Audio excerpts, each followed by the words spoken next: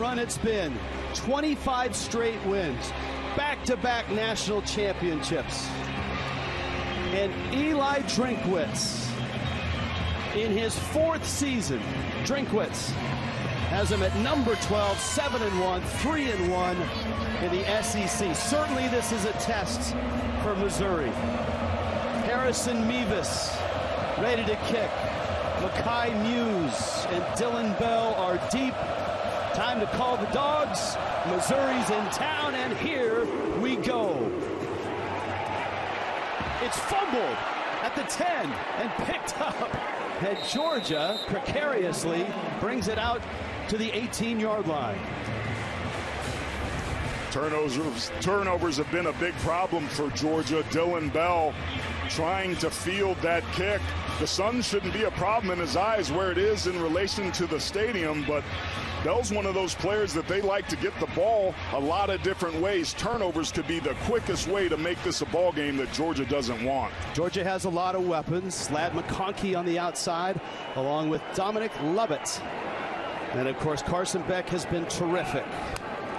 Dejon Edwards behind it. Beck to the air. Quick throw. Caught there. McConkey at the 30. That's a 12-yard pickup and a first down. Papa John's lineups. Carson Beck. Who needs Stetson Bennett? I mean, Beck has been terrific. I mean, that was the question all year, is how are we going to replace Stetson Bennett? Well, with Carson Beck, he's been Mr. Consistency. The game has really slowed down with him, Rich. We'll get into it as the afternoon progresses, but he's on top of this offense. This offense generates 506 yards a game. Edwards. Nothing going there. All right, the offense, a familiar face to Missouri fans. Dominic Lovett on the outside. Last year in this game, Lovett led all receivers with 6 catches and 54 yards, but the thing was, that was for Missouri. He's now playing for the University of Georgia, and make no mistake about it, his teammates remember that he decided to leave. Empty now is Beck. It's 2nd down and 8. Has time, and the ball is deflected, and that's a storyline here. Or did it pop off the hand? It's incomplete, because Missouri wants to get pressure on Carson Beck, and few teams have been able to do that. Only 6 sacks allowed all season, but as a defensive lineman, that's what you're supposed to do. Jay Jernigan doing a great job of getting that big right paw up in the throwing lane of Beck. Now remember, in the Florida game, they were able to come off the edge with some blitzes and got their hands on 2 of Beck's ball. That's a good sign for Missouri. Georgia's one of the best 3rd down teams in the country, 2nd in the SEC. Beck pressured, flushed, and a lot of green, and a first down, and a slide into midfield.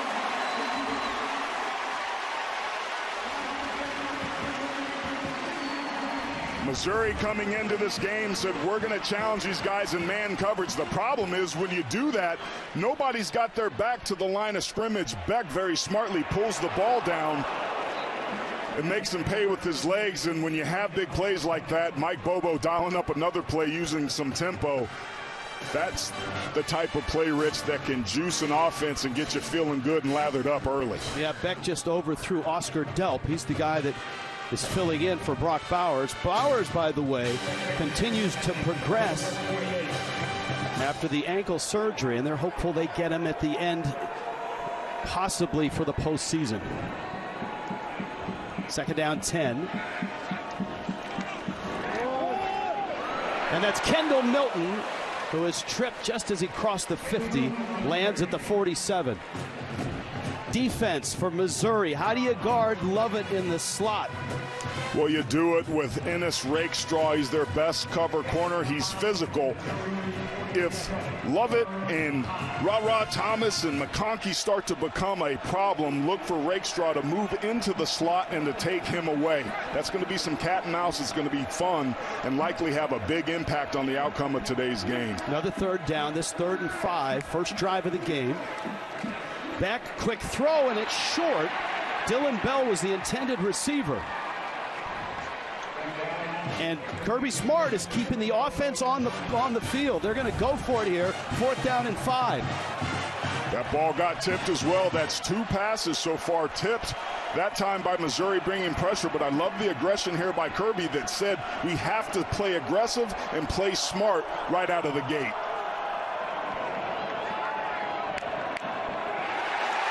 It's a long 5, free play, throw is there, Thomas the catch at the 20.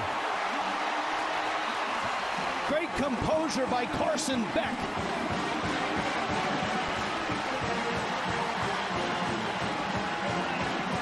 Offside. Defense number 5. In the neutral zone snap. Penalties decline. First down.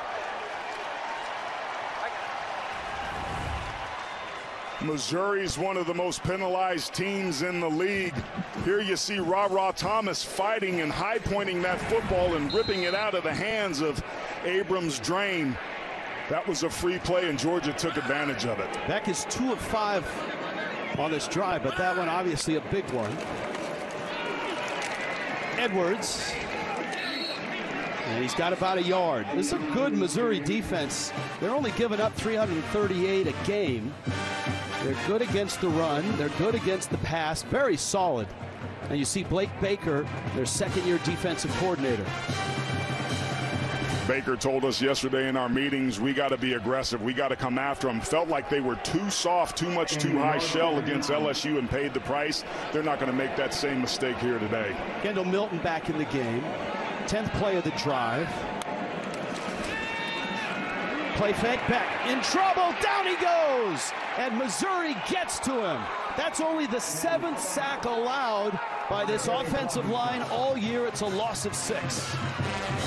This is a good sign. Here you are coming off this outside edge. And remember, that's Xavier Truss, who's really a left guard, who's playing for the injured Amarius Mims. This is a really good sign for a Missouri defense that has gotten 10 sacks in their last 2 games. Yeah, now 25 on the season.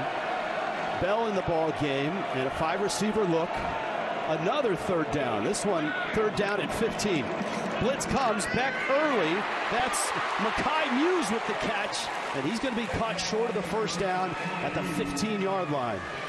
This might be decision time again for Georgia.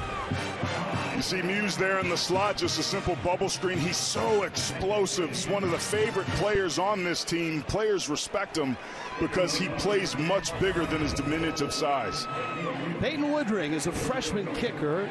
Got off to a rocky start, but he's hit 10 straight after missing a couple of easy ones. Now, this is just a 32-yarder right down the middle. And it is up, and it is good. Georgia moves the ball on their first drive. Missouri forces a field goal, and this SEC East showdown is underway. From all the sports you love, watch CBS Sports HQ anywhere, anytime, all the time. Brock Bowers is here, though he's got the uniform on, just like last week in Jacksonville against Florida. The tightrope surgery was successful, and they're really encouraged with his progress in the rehab. Rich, you and I were at practice on Thursday, and I would bet my bottom dollar that I saw number 19 in a black jersey who was going through walkthrough. Certainly, to your point, an encouraging sign for this football program. That one through the end zone. Let's go down below. Amanda Guerra. Hi, Amanda.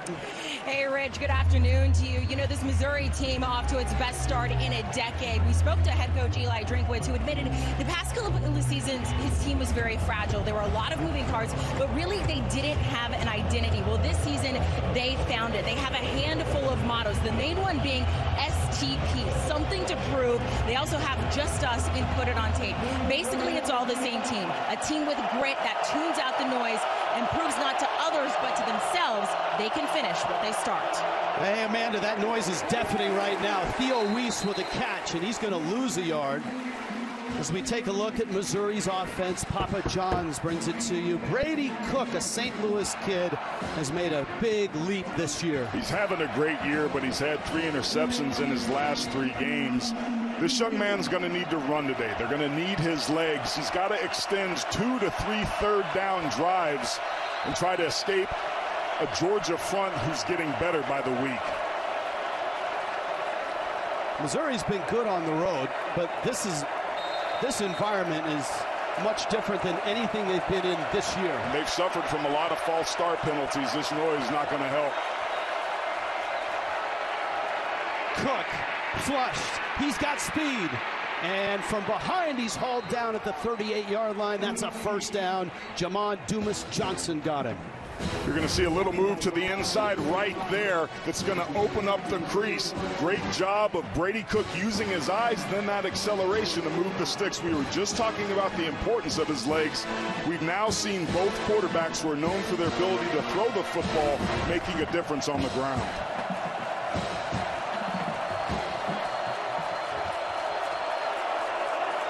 Cody Schrader in the backfield. And a quick throw, that's Luther Burden. And he is a playmaker. Burden with the catch and the run. That's a gain of about 7. Missouri's offense and Schrader running the football important today. Yeah, he's tied for first in the SEC in rush touchdowns and second for rush yards per game. Had a huge game against South Carolina. His ability to run the football with some consistency would really help to take this crowd out of the football game. Second down and 3.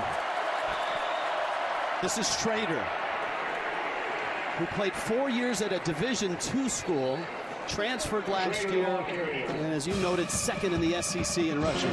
Defensively, great linebackers, including Jamon Dumas-Johnson.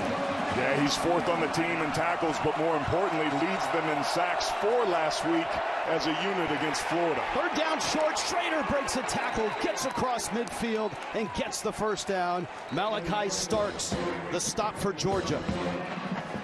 Malachi Starks is a tremendously talented player, but look at Schrader. He stays on that track, and that's the power that he runs with, able to run through the arms of Michael Williams. And now they got a free set of downs. This is a part of the field where Missouri may think about taking a play-action shot down the field. Cook sets, fires. That's Schrader out of the backfield. He's a weapon as a receiver as well. That's another 7 or 8 yard pickup. And this Missouri offense has got rhythm early. Kirby Moore electing to take a deep shot there. He dialed it up, but Georgia covered it really well. And that's what you get from Brady Cook. He checks down and takes some of the free yards. Really enjoyed our conversation with Moore yesterday. He knew that this was going to be a big challenge, but really liked the development of his unit week over week. And he's a brand new coordinator. It's a big change because Eli Drinkwitz was the coordinator and the head coach. He gave up those duties just to be the head coach. Schrader left side looking for the first down, and he's not going to get it. Warren Brinson made the stop. This is going to be a third down and about 2. Missouri likes to run this stretch play, but the ball really surprised Brady Cook, and that's what this noise will do to you. It's really hard to hear when the snap count is, and that's how you can put the football on the ground. Really nice job by him of fielding that football and handing it off successfully. Late change by Georgia defensively. Quick snap, and it's Cook straight ahead. Puts his shoulder down, gets some help from behind by Brett Norfleet, the tight end. And we'll see where they mark it. He's got the first down. It's a pretty encouraging sign for a Missouri team to be able to convert 2 third downs in a row. And you love the decision to run Brady Cook here. This is a Bulldog defense, Rich, that's the best in the country in third down scenarios, and they've converted 2 on this drive, and they'll keep going. And you can see Georgia loves to run linebackers, DBs, linemen in and out. They play about 28, 30 guys on defense.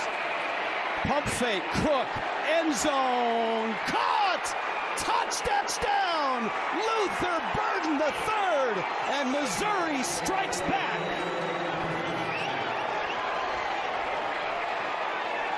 "39 yards. And it's all of a sudden very quiet between the hedges. Missouri wanted their one-on-one shots, and they specifically wanted to target Dalen Everett. They're going to take this all day long. They felt they had a mismatch, and they certainly proved to be right on the first touchdown of the game.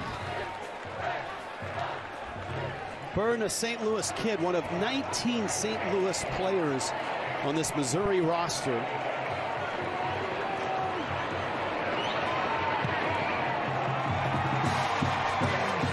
Tell you what, this drive was a lot of Brady Cook. He was 4 of 4 for 53 yards, a couple carries for 17, and he finds Luther Burden in the end zone. An SEC East showdown, and Missouri is on top. Accuracy, and he certainly showed it off there with that touchdown. Missouri to kick off.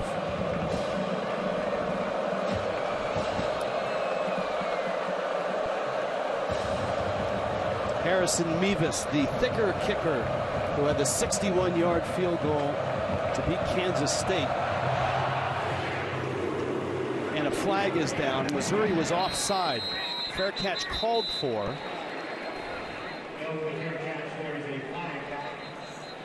And it appeared that Missouri was offside. Steve Marlowe, our referee. Offside. Team number 20. 5-yard penalty will be assessed at the 5-yard line. First down. Star-studded NWSL semifinals kick off tomorrow, 7 Eastern, over on CBS Sports Network. It all leads up to the championship next Saturday right here on CBS and streaming live on Paramount+. If you're just joining us, Athens, Georgia, home of the Bulldogs, who've won 25 straight, are number 2 in the college football playoff standings, which were announced this week. On a toss, Zon Edwards, Johnny Walker. Rich, one of the storylines for this team all season long is that Georgia's now trailed in 5 of their last 6 SEC games. We talked to Kirby Smart about that yesterday. He said it's never easy for us. We're just not that dominant team that we've been in the past. We could have our hands full, but we'll be ready.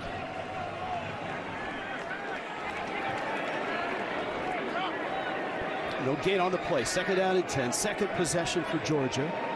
Carson Beck had a big run in that first drive. Lovett in motion. See if they can get him the football. Beck steps up, fires. On target.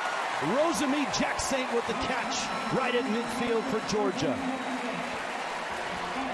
Really nice job by Rosamie Jack-Saint, because this ball was thrown a little bit behind him. Beck's going through his read, but he plucks that ball right out of the air one-on-one. This was a beautiful job of displaying his ball skills.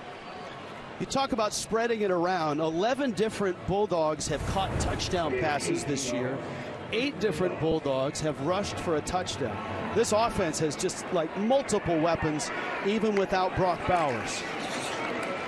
Dejon Edwards to midfield, a gain of 2. And Dejon Edwards is a player that's finally healthy, and a big reason why this Georgia offense has been clicking. He and Kendall Milton had some knee injuries early on. Of course, the offensive line injuries up front, and then the wide receiver room with Ladd McConkey's lower back, and of course Brock Bowers. Mike Bobo's had to figure out ways to manufacture offense, and he's certainly done that. This is more what you want from his style, where he's featuring receivers, and McConkey was the beneficiary last week. And he loves play action. Beck, no play action here. Short throw. Oscar Delp, who had a couple catches in that wipeout of the Gators last week, makes the catch. Just a sophomore. He's still learning this offense and learning that role of tight end. 3rd down 3.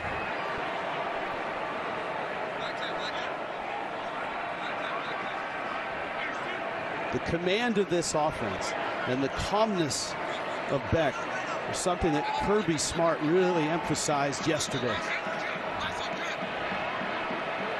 Missouri showing blitz. And here they come. Beck gets rid of it, has a man. It's caught there. And it's Lovett, the former Tiger, to the 35 with a 1st down. They motion Lovett out and put him in the bunch set, and he just squirts out.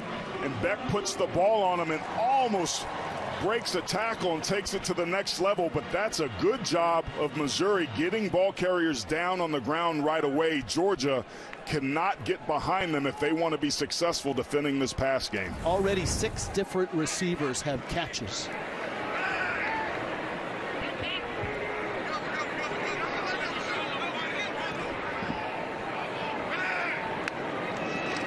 Beck fakes the pitch. And hit and dropped again. Second sack already for Missouri. Niles Gaddy, the defensive end, got him. This defensive line is so quick off this outside edge. They're going to stunt themselves inside, and then the pocket just collapses. Beautiful job of redirection right there by Niles Gaddy, defeating his block and getting the second sack of the afternoon, which is an encouraging sign if you're Missouri, because this Georgia team only gave up 6 sacks coming into this contest. And Blake Baker, their defensive coordinator, had that at the top of his list yesterday. We must get to Carson Beck. Dejon Edwards. And Edwards inside the 33. They'll mark it at the 32. And Rich, what's notable about that, and I'm sure what Blake Baker has to feel good about, is that those 2 sacks were one-on-ones. Yes, they were blitzes, but the results happened because Missouri's defensive line had a one-on-one situation and got home to the quarterback, and that's all you can ask for if you're a defensive lineman. Give me a shot to win one-on-one, and I'll get there. And so far, the Tigers have. Just about field goal range here. 2 of 4 on third down so far for Georgia. It's a 3rd and 6.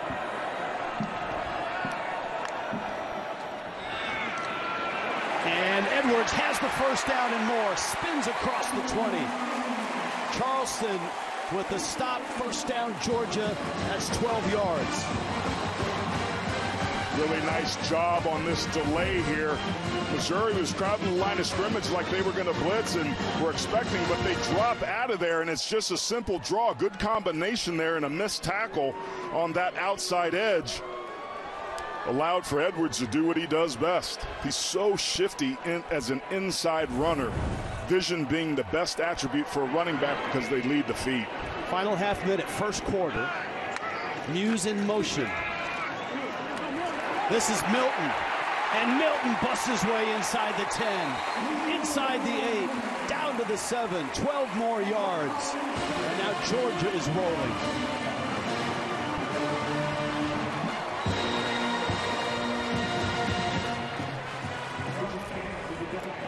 First quarter in the books. Georgia on the move.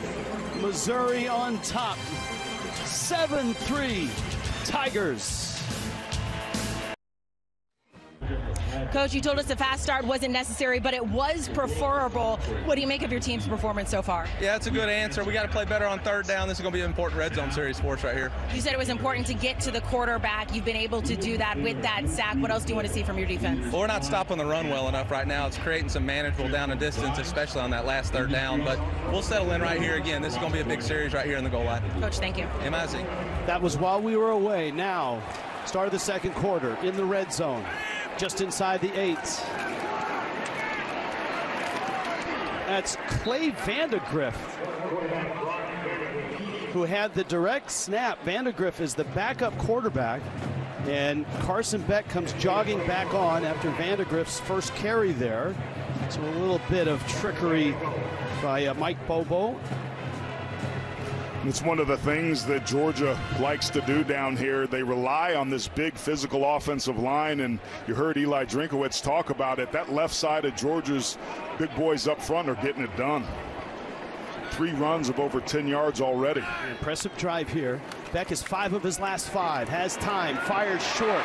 Caught there. That's Ra Thomas.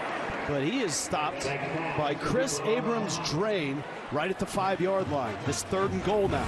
Georgia in the red zone likes those shallow crossing routes right there, but a good job this time in zone coverage by Missouri, keeping everything in front and giving them a chance here on 3rd down.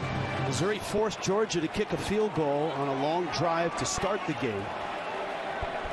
You can see 128 yards of total offense already. Let's see if Baker brings some heat here to try to hurry up this operation.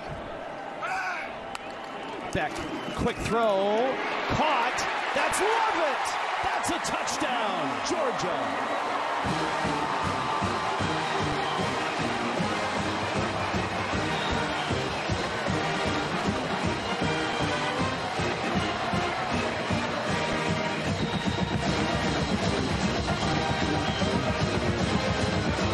Just a now screen right up the outside edge. Watch this block by Delp. Boom, that springs it.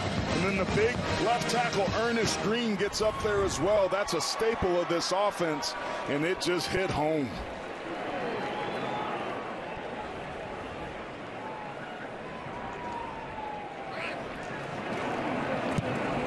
Both offensive coordinators feeling pretty good right now. Both defensive coordinators right now are digging deep into the notes. Impressive drive by Carson Beck and Georgia. The former Tiger, Dominic Lovett, and the Bulldogs back on top. Bass Reeves, streaming tomorrow exclusively on Paramount Plus. Rich Waltz, Aaron Taylor, Amanda Guerra. 93,000 Sanford Stadium. The shadows starting to creep in. The weather today much warmer than the last 2 days. Temperatures in the mid-70s.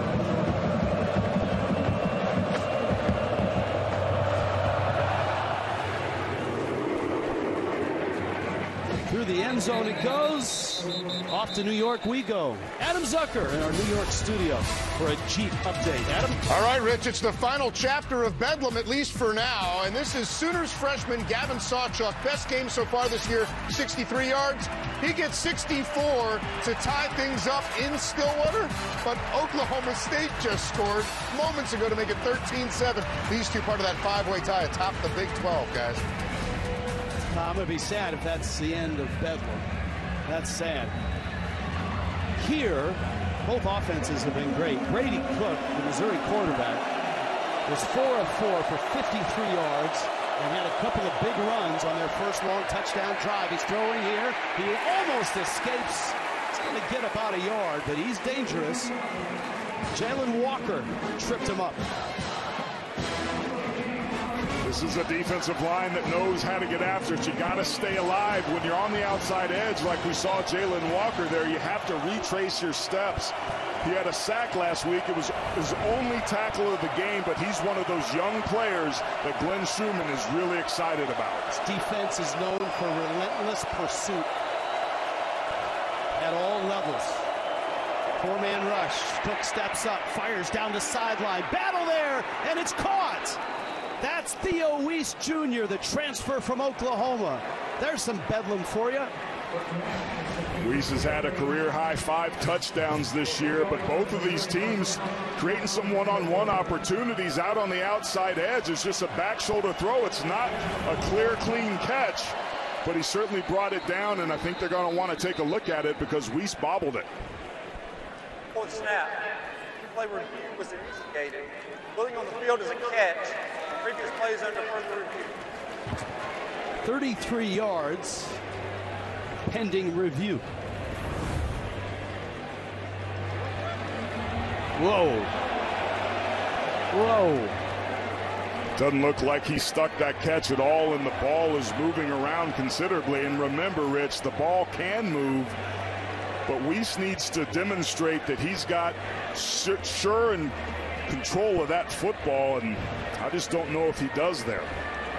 That bobble might have cost them a really big play because it's still moving around. It's away from his body right there. Now he brings it back in, but almost looks simultaneous as his backside hits out of bounds. So the backside, in your opinion, is out of bounds. We bring in Gene Steratore, who's had a couple looks at it. Gene, what do you think?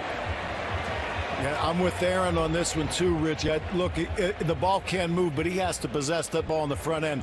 This is not a clean possession right away, so now we've got to go through that step. At this point, I think he does just possess it, but I agree with Aaron as well. I think the first body part to touch, once there's secure possession, is the backside, because, boy, if that right heel could be on the ground as well. First down, Missouri. Not enough. I don't think they could tell where that left side landed, Gene. It's really close, and right at the end on the last replay, I saw that back right heel, which also was on the ground, and I think the heel may have been down right prior to the backside landing. If you watch real slow, right here you see the back heel still on the ground when there was possession, and all you need is a frame there, guys, as well. So call stands means not enough to overturn and not enough to confirm. It's a huge play and a huge call. Tigers from the Georgia 41. Cook again, fires, incomplete. That was behind Luther Burden. And that's his first incompletion. Yeah, there was some late pressure in the face there. Georgia's known for doing what's called green dog blitzes. If they're in man coverage and the back doesn't rush, boom, you can trigger from that second level, and that's exactly what Smile Munden did there, and that's what caused the errant throw. Georgia's good at getting to the quarterback. They sacked Florida 4 times last week. Their pass rush has been getting better as the season's gone along. 2nd and 10. Cook fires, sideline, back shoulder, and he misses Weiss. 3rd down and 10. I would have liked to have seen a run there. That's typically the call, 1st and 10 after an incompletion, to give yourself a makeable 3rd down. 3rd and forever is not where you want to live against this defense.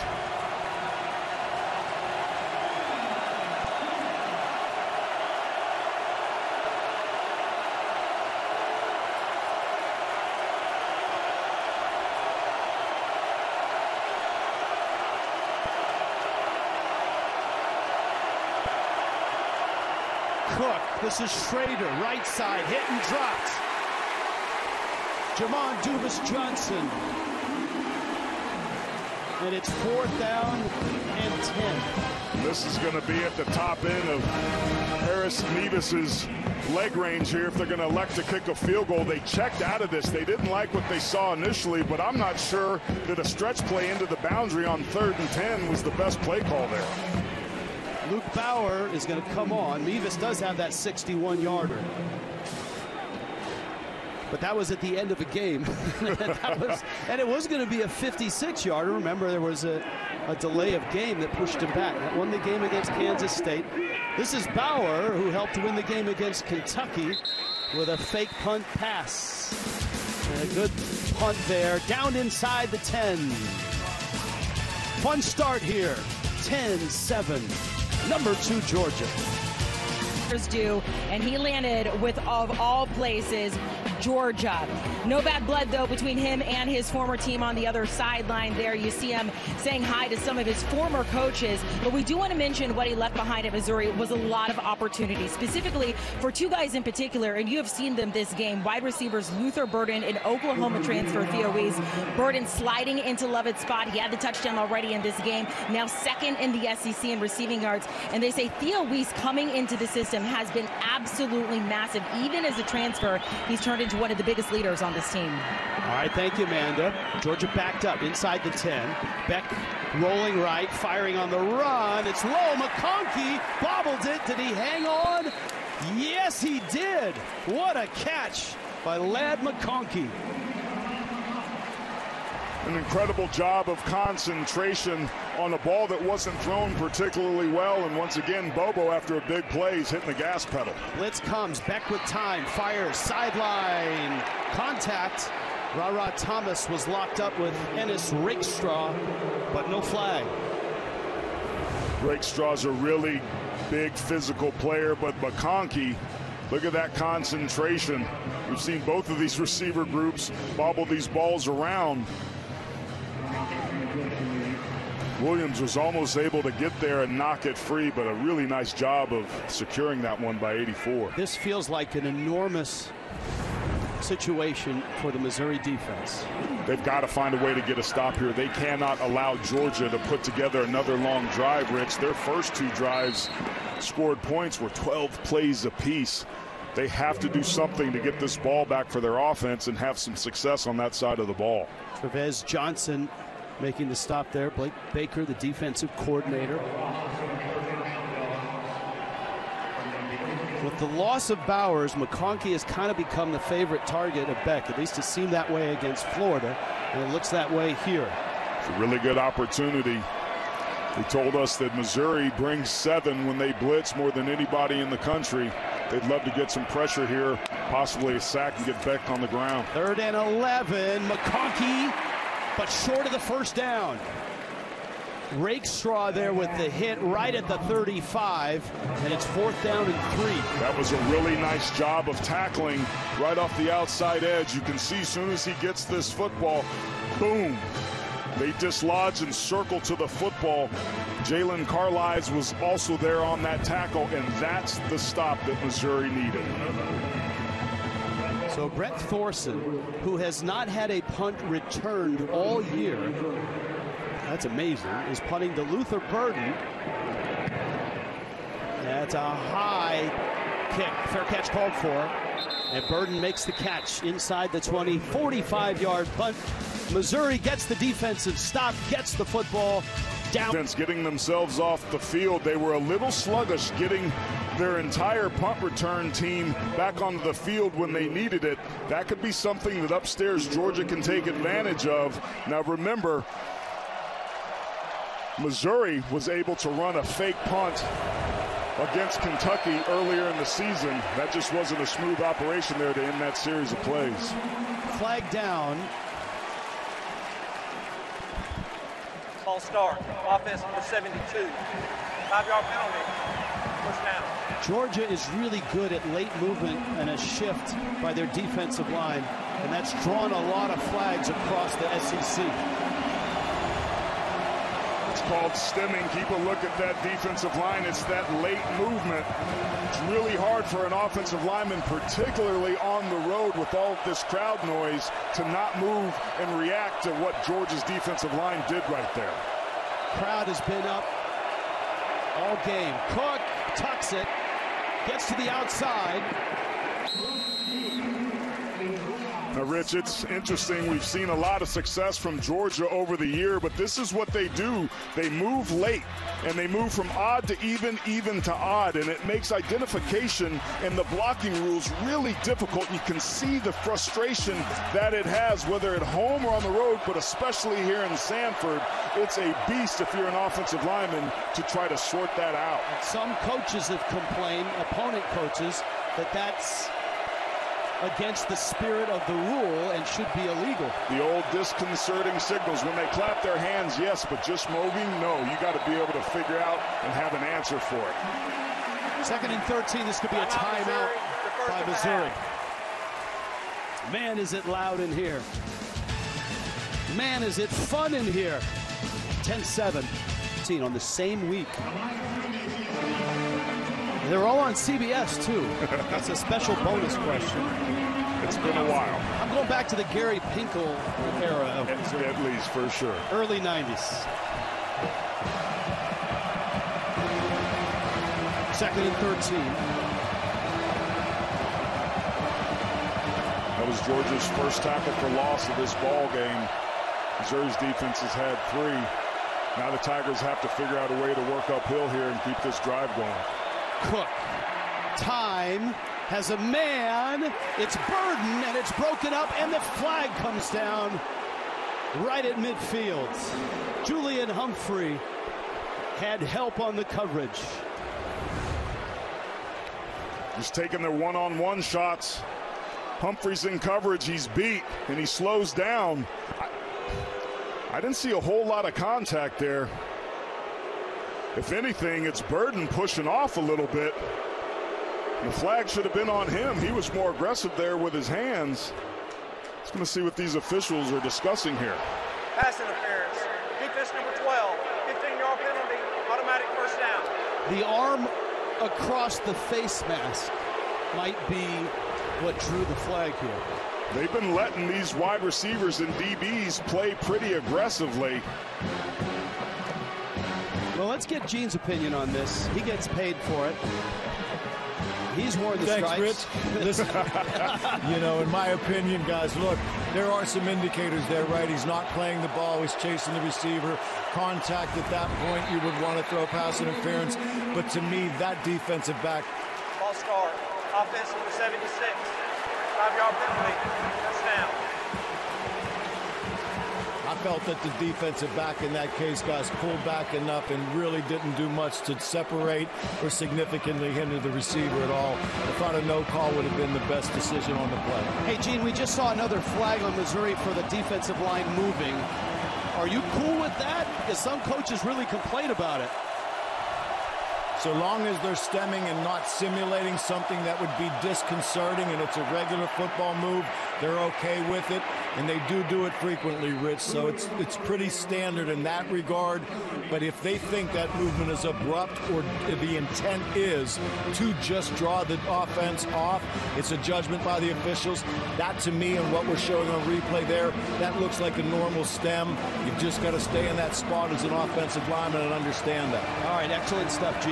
Thank you. Stemming's been around forever, but Georgia's taken it to another level, and what makes it even more complicated is that you go from an odd look with 3 down linemen sometimes to 4 down linemen, which makes you completely change your blocking rules up front, and you just don't have enough time to do it. Blitz comes, Cook's in trouble, flushed, rolling, looking, keeping, and skips on his way all the way up to midfield. He kind of hesitated like, yeah, I'm going to go out of bounds, and then accelerated for a few more yards. Rich, we talked at the top of the show about what the keys to the game are going to be for Missouri, and one of those is getting Brady Cook's legs involved to extend drives, and he's their leading rusher by far so far today, 39 rush yards on the ground. They got to find a way to get Schrader going as well. It was 19 yards, the ball just inside Georgia territory. This is Schrader, and he's to the 45. He's such a unique story. Truman State is a Division II school. He played there for 4 years. A booster at a cocktail party told Eli Drinkwitz, hey, you know, there's this guy that really would like to walk on and transfer. Will you take him? And Eli said, yeah, okay, he can come out. Well, he's second in the SEC in rushing.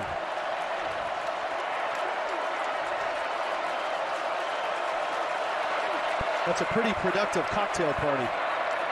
Schrader, right side this time. Georgia gets to him at the 42. Let's check in with Amanda. Rich, talking about Cody Schrader, his coaches will tell you no one will outwork him. And the perfect example of that, last December before their bowl game, he had an excused absence from practice because he was graduating. But later that night, Coach Drinkwitz was at the team facility. He noticed someone on the field in full pads, in the dark, in 20-degree weather. It was Schrader. He asked his staff member for a script of the plays they ran that day, not wanting to miss a single thing. That sums it up. That's how you go from walk-on to second in the SEC in rushing. Let's see what the script says on 3rd down and 2. Schrader straight ahead. He's powerful, 5'9", 215. He's got 4 yards and the first down. This is going to be split flow zone where they bring the tight end across the formation, the true freshman Brett Norfleet, who gets the kick out right there. And then it's going to be the power of Schrader, that contact power, running behind his pads, gets the necessary yardage to move the sticks. They're getting closer to Harrison Mevis territory. And that was important because that was in the same no man's land where Missouri elected to punt earlier. This gives them a chance at points here. All on the ground in this drive. They'll stay on the ground. And this is Cook breaking loose to the 20, and he dives inside to the 18-yard line. Jamon Dumas-Johnson in pursuit. Well, this is a simulated pressure in the sense that it looks like everybody's up there, but they only rush 4, and when the other linebackers bail out of there, it's the parting of the Red Sea, and Cook very smartly takes advantage of it again. If you're Georgia, you have to spy somebody to keep an eye on Cook or make sure your defensive line stay in their rush lanes. Well done with the Red Sea. Nate Pete in the backfield. And Pete with the handoff trying to get outside. The mesh with Cook wasn't clean. And Michael Williams ran him down. There was some indecision there. You almost wonder if Brady Cook was thinking about keeping this and trying to outrun that defensive end and elected to let it go at the very last minute. A turnover down here in this area of the field could be absolutely catastrophic. Feel like Missouri got a little lucky there. Kirby Moore, first-year offensive coordinator, was the offensive coordinator for Jeff Tedford at Fresno State last year. His older brother, Kellen Moore, of course, great quarterback at Boise State. Kirby was a wide receiver with him. 2nd down 10. Cook firing, end zone. Burden almost had it, just out of his hands. Javon Bullard on the coverage. Javon Bullard, along with Tyke Smith and Malachi Starks, are such impressive playmakers. That would have been an incredible catch by Burden. Bullard was in his hip pocket, in phase the whole time. And this is not good. Not good at all. He is such a weapon. 61 catches, 113 yards a game out of East St. Louis High School. A step away. Missouri on the move, down now. Here's a look. It's hard to see exactly what happened and the way that he went down. But he goes to get up right there, and you'll see immediately grabs that left ankle. We'll have a man to keep an eye on that. That would be a huge story. Third down and 11. Without their slot receiver Burden, Georgia's defense, the best third down defense in the country. Cook, pressured, scrambling, fires, corner, and it's incomplete. Daniel Blood, who came in for Burden, the intended receiver, and Harrison Mevis is on for a field goal attempt. Great job. There was pressure from the backside. You see on the right side of your screen, boom. Just getting around that edge was Damon Wilson, number 35, and then Kamari Lassiter did the rest with really tight coverage, and now the thicker kicker is out here to do his thing. 5'11", 243, Warsaw, Indiana. He had that heroic 61-yard attempt, but he's had some issues this year as well. He's 13 of 19 on the season. That kick is true. And this game is tied. 4:14 left, first half. Number 12, Missouri. Number 2, Georgia. 10 apiece.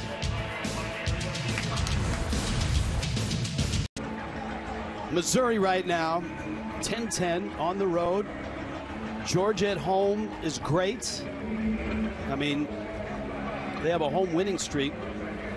They have a SEC winning streak, and they've won 25 straight games. They're a long ways away from the NCAA record for winning streaks, though. That's Oklahoma back in 1953 through 57. 47 wins for the Sooners. That's the all-time record. This is Muse. And Muse gets out to the 27, and we check in with Amanda Guerra. Bridget, update for you on Missouri wide receiver Luther Burden. The team tells me that injury, he's just going to try to walk it off right now. They pulled up the injury tent. He refused to go in. Hasn't even really met with the trainers, just walking along the sideline here. He sat down with the other wide receivers. Obviously, we're close to half, so we might get a better update for you on exactly what that injury is, if he's going to continue to play after half. All right, thank you, Amanda. So valuable in that slot. He's been the big weapon for Missouri this year. Carson Beck.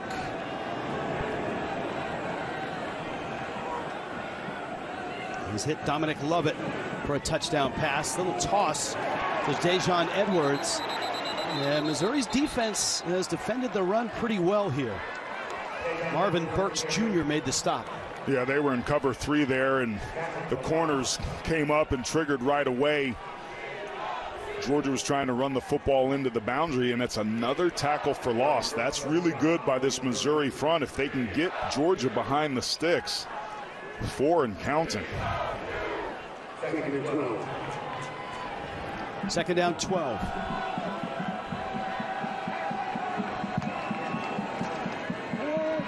Back in the pocket. Time over the middle. Broken up. Abrams drained. Ra Thomas, the intended receiver, and Abrams drained, got the left hand up and on the ball. Yeah, he's in off coverage, and he's got his eyes on the quarterback, so he knows when the ball's up in the air, and then he just, at the last minute, uses his speed to get that big left hand on the football. Maybe a little bit of a hug by that right shoulder, not much. But again, these officials letting some contact go on down the field. As long as you keep it fair and balanced, I'm all for it. It's another long third down for Georgia. They're 4 of 7 on third down. Play clock down. Beck gets it off. Missouri blitzes. Beck with time for McConkey, and it's incomplete. Lad McConkey, and again, it was Chris Abrams-Drain, who's playing at such a high level right now, who was on the coverage. Keep your eye on Darius Robinson, just simply beats his man one-on-one and gets another hit on Carson Beck. Again, coming into this game, not much pressure on Beck. He's been a cool customer back there, but remember, Rich, Baker told us that they felt with under pressure that Beck would kind of panic a little bit and get a little nervous, and they're certainly getting themselves home. Abrams-Drain, fair catch called for at the 29. Let's bring back the duck, shall we? That's an awful close to Uga's house there, by the way, for the duck.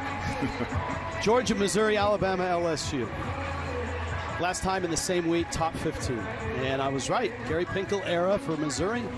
October 13th, 2013. Missouri, when they joined the SEC, had a nice arrival, didn't they? Yeah, they won the East 2 years in a row, and it was behind really good quarterback play and some outstanding efforts on the defensive line, particularly at defensive end, and they're following that same recipe here early on in this first half.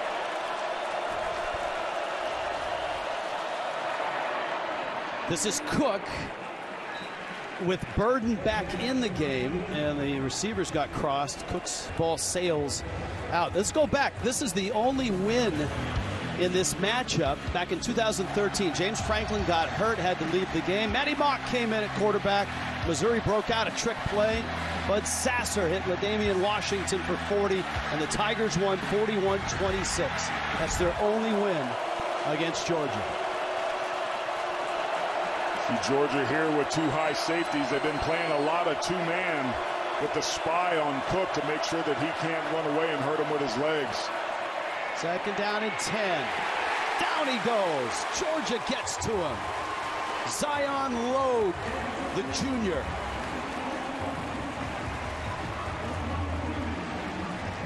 First sack for Georgia. Keep your eye right here. He's going to get double teamed initially, but he's going to be able to split it. You see Cook tries to break away there, but he stays home in his gap. He cancels it, and Georgia gets its first sack of the afternoon. It's a long third down. Luther Burden has been in for this series, so he has walked it off. Play clock is down. Cook trying to get everybody organized. Yeah, they took Dalen Everett out and brought Tyke Smith in here. Little draw play there, and Schrader's going to get maybe 5 to the 30, and that's some room for their punter, Luke Bauer. That's timeout on the field. 4th and 9. Missouri punting in a 10-10 game late in the second quarter.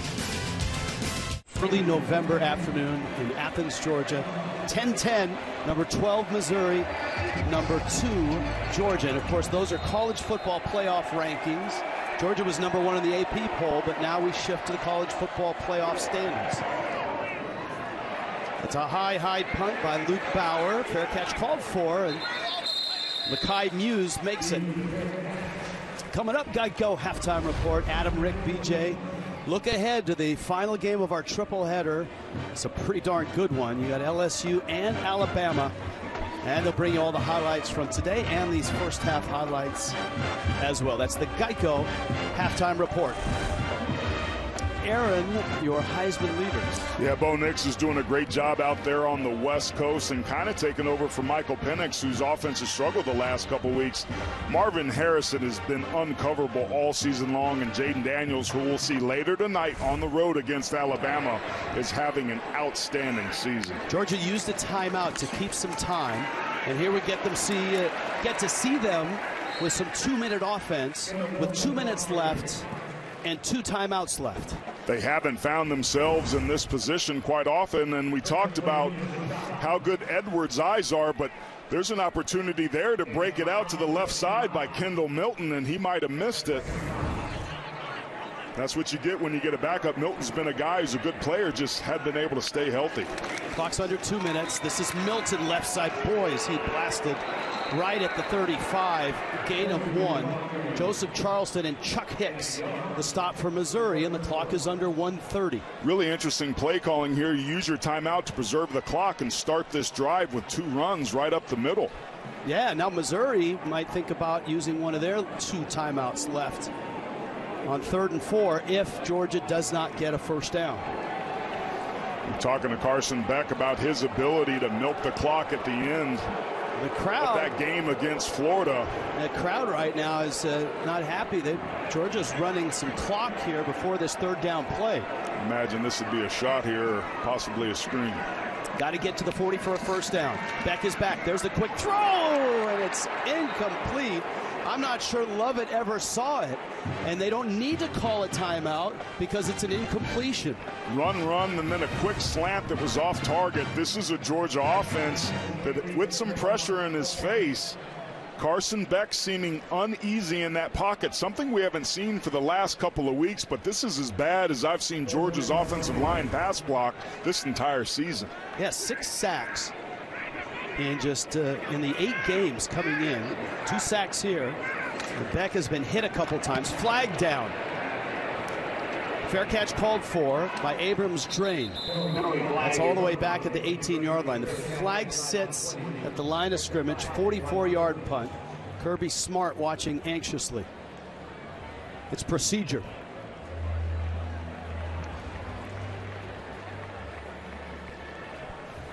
Kirby Smart, one of the least penalized teams.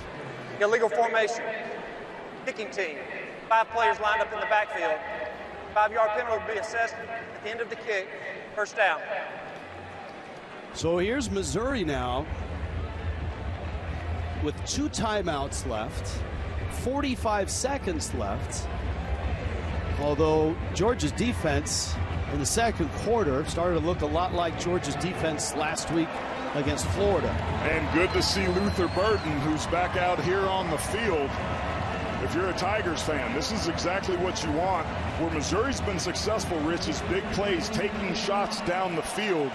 That's certainly going to show up here sooner rather than later.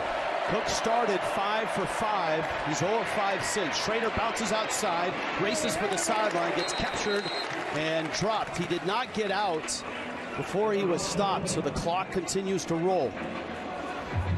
Another interesting play call here for Missouri. Remember, they received the ball to start the 2nd half, and you see Drinkwitz is not happy. He felt that Schrader got out of bounds and was moving forward, and I agree with him. 2nd and 9. Boy, they lost some time there. Schrader with the catch. Did he get out here? He did. He doesn't have a first down, but man, that's a costly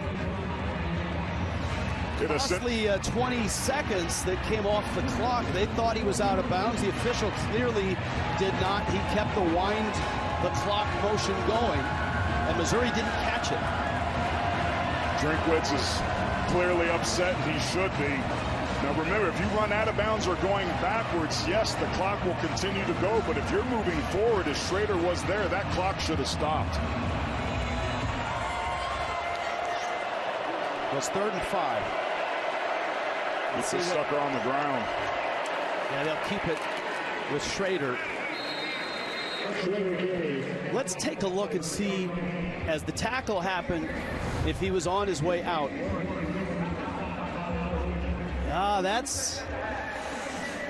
That's really close, right? I mean, his forward progress has stopped while he's inbounds and then out of bounds. That's closer than we thought. Timeout here, 7 seconds left, first half. Everyone left! So good. Clear. Do you really want to go through with this? Absolutely. You've always stood up for what you believed in, but this? What could mean more than this? So, Mom, what do you think?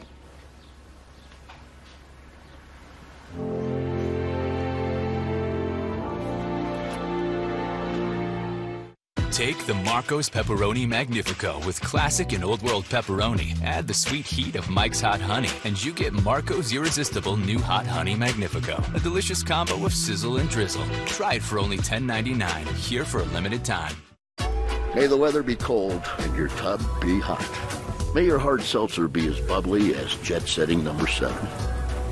And may the real vodka and real juice be paired with real good company.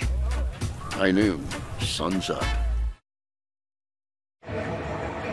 10-10 here. Gene Steratore joins us. Gene, that's a tough call for an official, right? Was he out of bounds? Was his forward progress stopped? Yeah, it really is, Rich.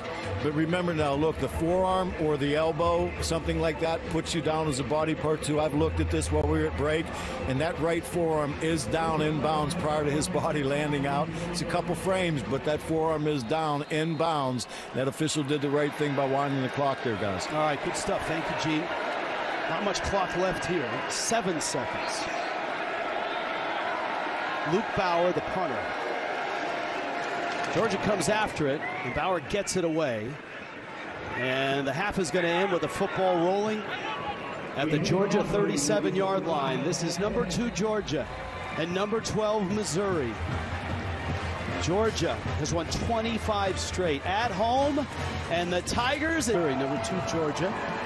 Rich Waltz along with Aaron Taylor. Amanda Guerra will join us shortly. We talked all about the offenses to start the game, and the defenses were the ones that shined, especially in the second quarter. Well, Rich, we talked before the game that this game was going to go one of two ways. Georgia was either going to run away with it or it was going to be a low-scoring defensive contest, and that's exactly what we've got. Ready for the kick. Missouri gets the ball to start this second half. And this is Marquise Johnson, who stops at the 17. First half game trends, what have you seen?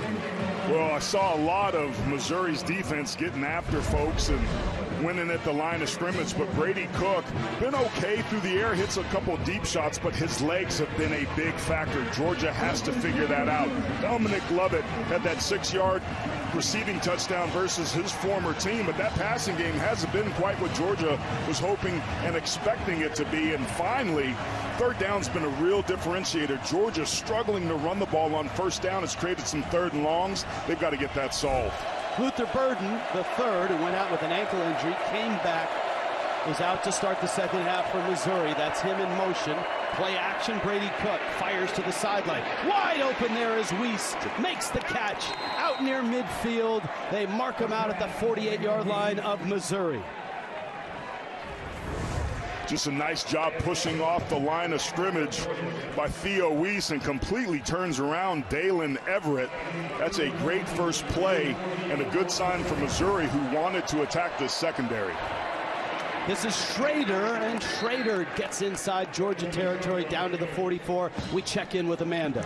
Rich, Kirby Smart told us the more disciplined team would be the one to win this game. And so far, he's actually pleased with Georgia's discipline in this. He says we're running the game plan we want. What he's not pleased with is that offensive line that you've been talking about. As far as Missouri, Eli Drinkwitz said, look, we're playing the champs. We know we're going to have a better second half than we did a first one. His key, run the ball. You see Luther Burden back in this game. He told me, never count out Luther.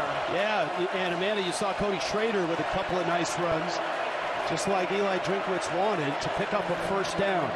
On the move is Missouri. First possession, second half. Brady Cook audibling here, a play change that can make communication hard here on the road with crowd noise, but they get it off.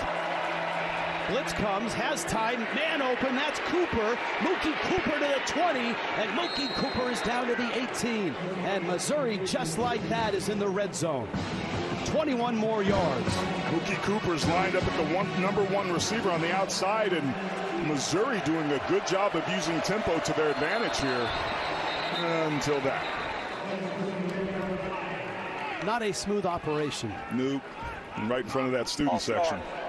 Offense, multiple players, 5-yard penalty, first down. That's a real deal. It's the fourth penalty.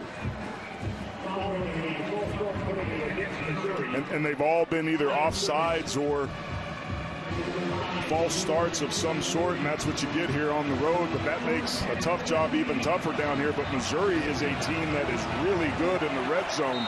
Georgia just simply hasn't let people down there, but when they do, they've had success. This is a really interesting matchup here, strength on weakness.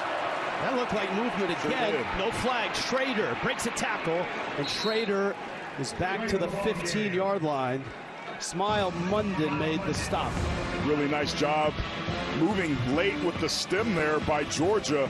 I agree with you, Rich. Looking at it live, it looked like Missouri moved, but maybe it was the movement of Georgia because none of their defensive linemen had their hands set. Missouri timed that snap beautifully. Was able to pick up some yards on the Bulldogs. Missouri is the best team in the country in the red zone. Cook, lots of times, sidearm throw, and disengaged from the ball was Mookie Cooper on a big hit by C.J. Allen.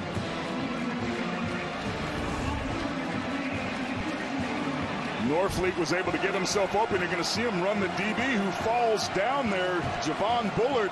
Had he had a little bit more time, Norfleet, the freshman, was wide open in the end zone. Missouri does not throw to their tight ends that often, though Norfleet has been getting a little more looks and targets in the last two games. Weiss in motion. Big 3rd down and 7. Blitz comes. Everybody comes. Down he goes. Tyke Smith.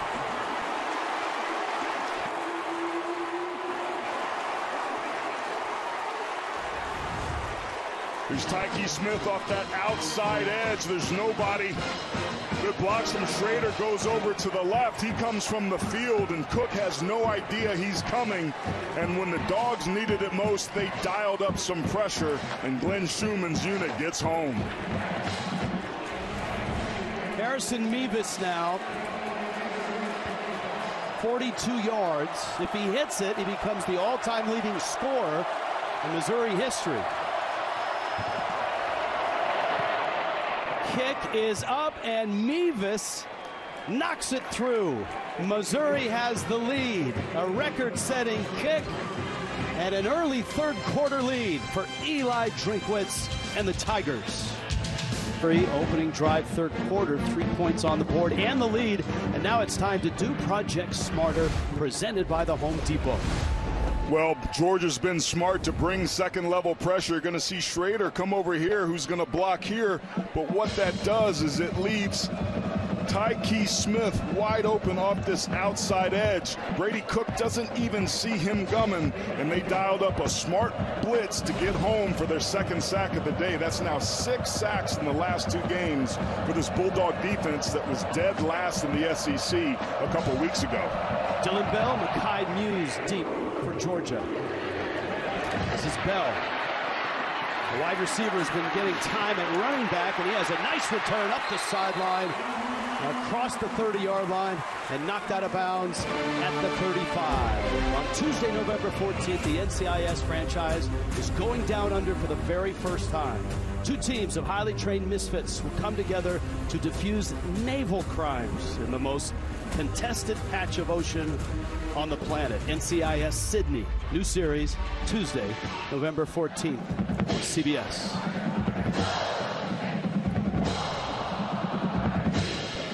Georgia fans a little bit uneasy here. Now, look, Georgia has been behind in 4 of their 5 SEC games, and they've won them all. They have. They've stayed calm. They're going to have to do that, and their offensive line is going to have to give them a chance, particularly on early downs, running the ball in 3rd down when they throw it. Back on play action. Little dump off. Caught there by Edwards. Stumbles. Back on his feet. Still on his feet. And has a really nice gain all the way into Missouri territory. Dejon Edwards, the sophomore. This is what Georgia's threat of the run game will do. They run a play action there. They pull the backside guard, and Dejon Edwards kind of tucks up there like he's going to run, and he becomes an outlet. And now the Dogs are on the march. One thing I think Georgia can depend on is their quarterback, Carson Beck, is not going to panic. That's the thing that Kirby Smart and Mike Bobo talked a lot about yesterday, is his composure and steadiness. I will say this, though. Missouri has rattled him, Rich. He was missed 4 of his last 5 throws in the first half, and he had some errant throws. We talked about him at the beginning of the game of possibly setting the all-time completion percentage record at 73% if he could maintain that. But Missouri's gotten him off of his game, and I think it's rattled him a little bit. He's 11 of 18, 138 yards. Had that touchdown, and a flag comes from the very back of the play.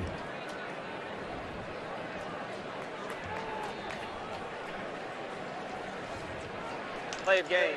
Defense number 8. Disconcerting signal.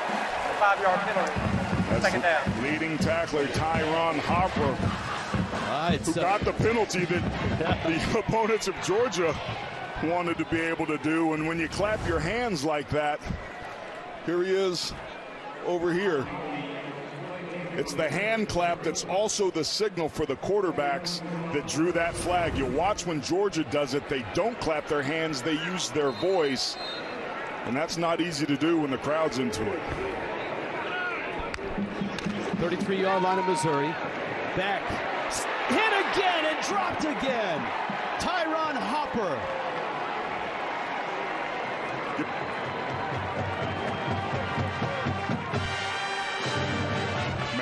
Just saw Georgia get after the quarterback. Here's Harper right here, Hopper right here.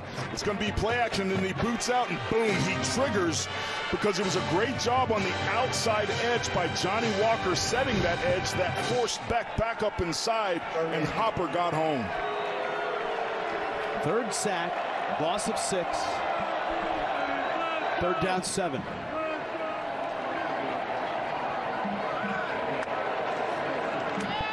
Beck this time, short throw, defended well on the corner, and a flag down. Wow, Ra Thomas called for it, and they got it, and Drinkwitz is not happy. That's on Dre Norwood. Drinkwitz not feeling like these calls are fair. Number 12. Ball will be placed at the spot of the foul with an automatic first down. Another look. This seemed to be an errant throw off the gate. Yeah, he's all over him there. He can maybe get away with one of those early, but that was just too much contact there.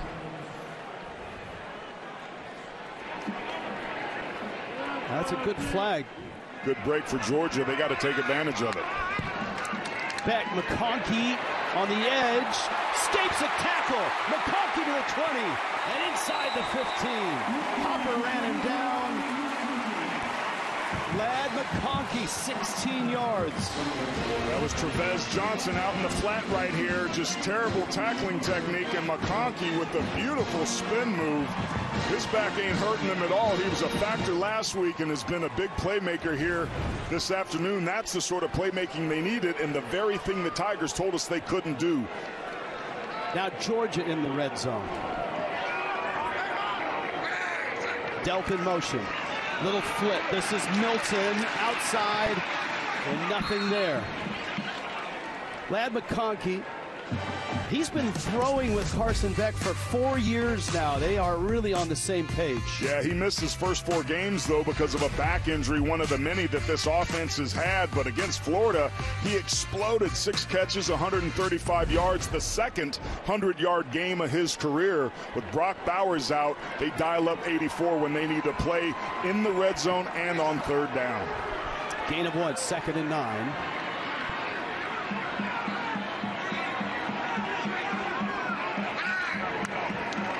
Bell in motion. This is Milton. This is a touchdown, Georgia.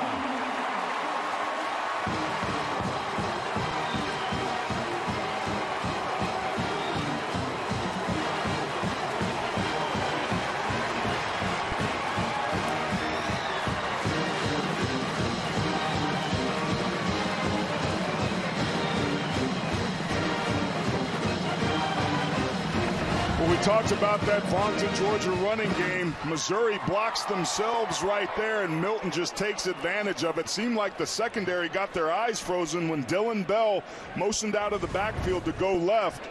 They zigged, Georgia zagged, and scored a tug. 65 yards on 6 plays. Extra point is good. Missouri first drive got 3. Georgia's first drive of the second half, they get 7. And number 2 Georgia back on top.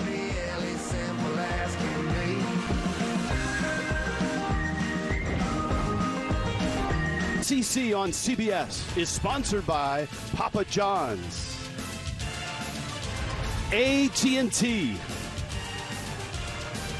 Nissan, and by Google Pixel. What a great run by Gary Pinkel as the head coach at Missouri, 2001 to 2015. Most wins all time at Missouri for a head coach, and he made sure that Missouri, when they entered the SEC, entered with success. Yeah, back-to-back SEC championships and trips to Atlanta. Those 2 trips didn't end the way that they wanted to, but Eli Drinkwitz, with his best team here, certainly would like to get back there, and if that's going to be the case, they got to get something going here and answer this call. Oh, that's a late bad decision there. Decision. Flag is down, and so is Marquise Johnson. He may have lost track where he was when he caught the ball.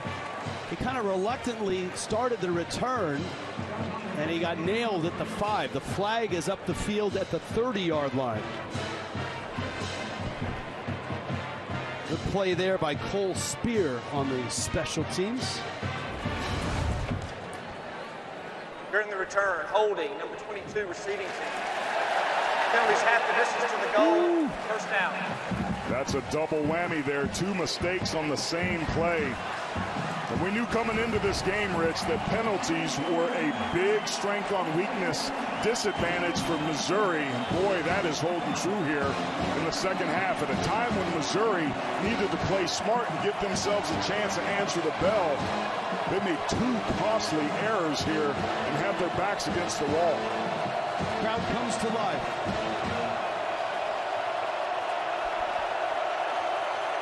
Just inside the 3. Schrader breaks loose, and he's out across the 10, and that's breathing room with an 8-yard run. Julian Humphrey made the stop. This is just split flow zone. You bring your tight end across to kick out Tyke Smith right there. Just a nice job of Cody Schrader getting to that second level of the defense to give themselves some breathing room. That was a crucial first down play by the Tigers there. You see Schrader 61 yards now. Little confusion by Georgia. Schrader again, and he's got the first down. This guy is absolutely nails. I mean, he's tough. 5'9", 215. And that's how he got here, right? And that's how he was the 6th running back on the depth chart and hardly got any reps last year until the game started. He started to play more and more. He's one of those players that runs physically, and as the game goes on, seemingly gets stronger. And that's been the case here early. Play action. Cook fires sideline, no one's home, and it's incomplete. Theo Weiss was running up the field. Luther Burden was near the sideline. They were trying to run Cody Schrader on a wheel route out of the backfield, but Georgia defended it really well, and Cook smartly threw that ball away. Remember, Eli Drinkwitz was the head coach and the offensive coordinator until this year. Gave it over to the new offensive coordinator, Kirby Moore, and the offense has been singing all year long. Schrader again left side, breaks a tackle, stays on his feet, and comes down just short of the 24. He's shy of the first down by about 2. Well, as much as Georgia runs the stretch play, you can't get yourself blocked here on the play side. You see Munden there blocks himself, and Dumas Johnson has to come over, but not after a nice game to make a makeable third down here. Kirby Moore really relying on that stretch play, and it's been effective here in the third quarter. Third down 3. 3 of 8 is Missouri on third down. Schrader still in there. Cook to throw. A little slant. It's broken up. No flags. Julian Humphrey for Georgia. This is just a really nice job of technique by Julian Humphrey. His heels are in the ground. He sees it coming right away, and he's right in phase. is able to knock this ball away. There's certainly some contact there, but as close as the line of scrimmage you were, that's just a good play on the ball, and that's the secondary that Bulldogs fans have come to be accustomed to. Now their offense gets the ball back with pretty good field position. Kai Muse, who was also a walk-on and had to earn a spot from the scout team, is back for Georgia. And this is Muse backing up, avoids a tackle. He is strong and fast, and he gets out to the 34. Georgia's defense, one of the best in the country. Relentless pursuit, great communication. And it's Georgia, number 2 in the college football playoff rankings. Missouri is number 12. An enormous game in the SEC East. Georgia has the ball, and it feels like a little bit of momentum with a 4-point lead.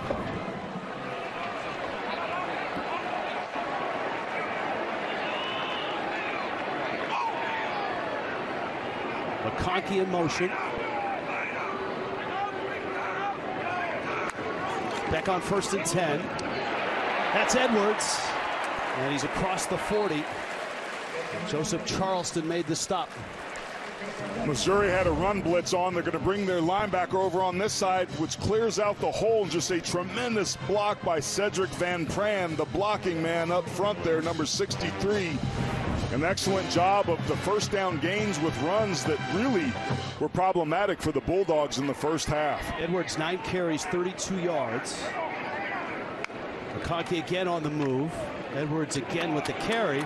And it's going to bring up a 3rd down and short. Let's check in with Amanda.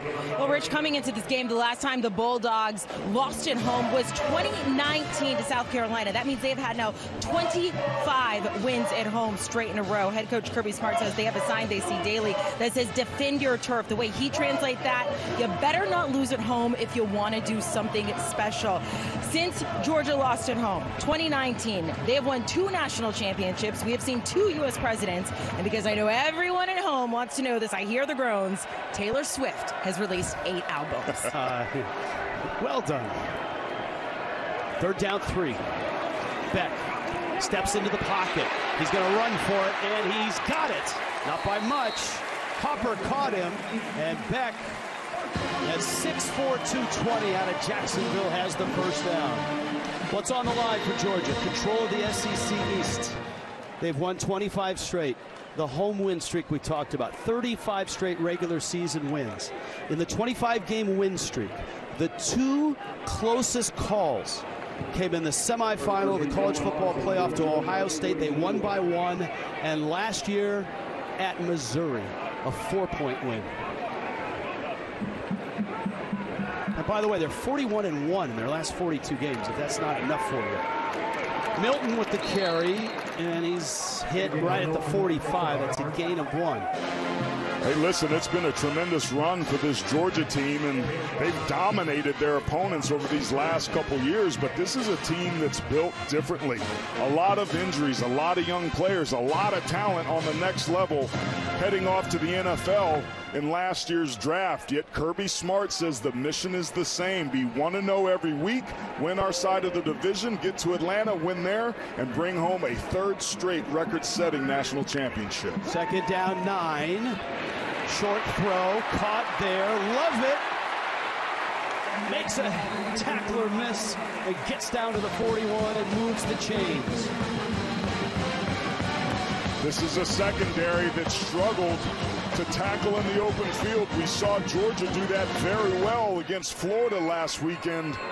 But they're finding these short underneath routes, running after the catch, being very effective here. Love it, of course, the former Tiger out of East St. Louis High School. Same high school, by the way, as Luther Burden. They were not teammates. They missed each other by a year. East St. Louis had a playoff game today. Oh, big hit. Ball's loose. It's incomplete.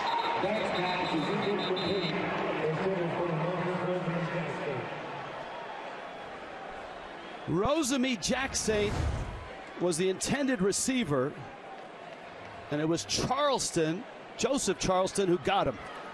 That's film study right there. Rosemy Jackson coming across. in motion, you have to trigger quickly from that back end, and Charleston certainly did that to force that ball free. This crowd has gotten really quiet after that hit. Now let's see if the Tigers can build off of that first down win and try to get something going here on second down. Beck loads up, fires. McConkey at the 10, holds on at the 7.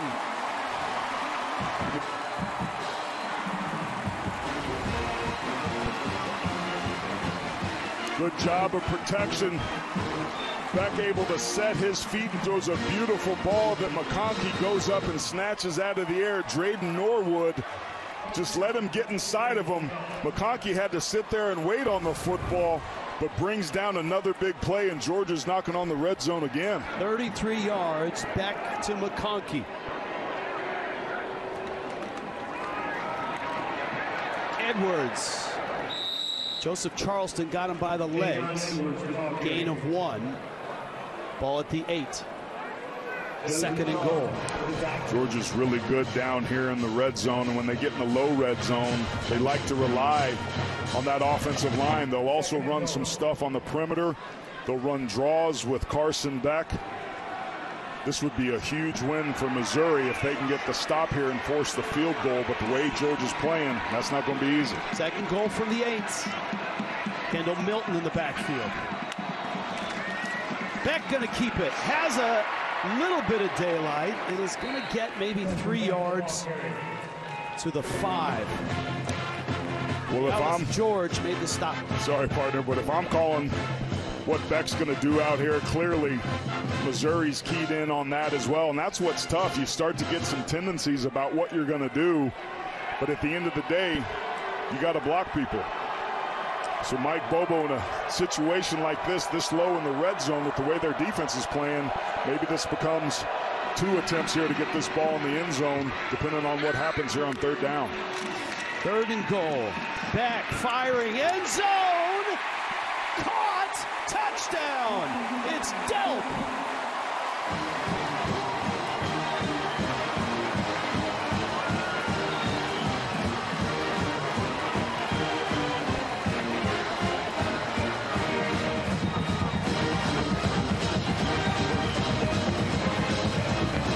This is just timing. There's Delp right there. Turns, boom.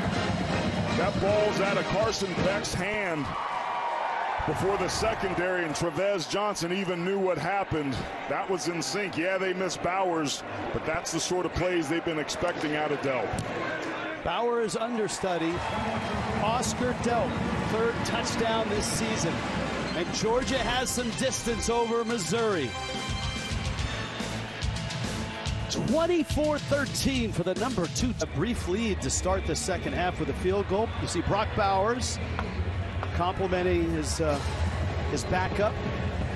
Oscar Delp with a touchdown catch. And now it feels like gut check time for Mizzou. It certainly does.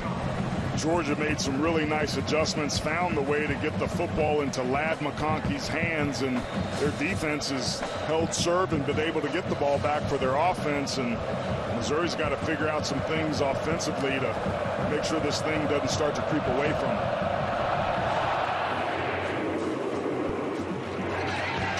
This time a fair catch by Marquise Johnson. Let's take a look at the Dr. Pepper SEC standings. And keep in mind, as you see Missouri trying to get to 4-1, Georgia obviously has won 25 straight games. They want to go to 9-0 and 6-0 and put them in the driver's seat for the SEC championship. But there's tough games coming for Georgia. They've got Ole Miss and Tennessee, number 10 and number 17 coming up.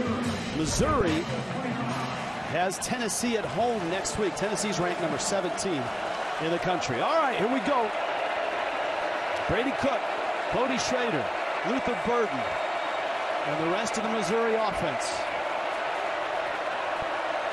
Down 11 on the road in a hostile environment. Schrader bounced out of bounds by Jamon Dumas Johnson. Looks like a late hit on Jamon Dumas Johnson. Missouri checked out of that play and elected to run stretch into the boundary. Personal foul. That's a face mask. Defense number 10.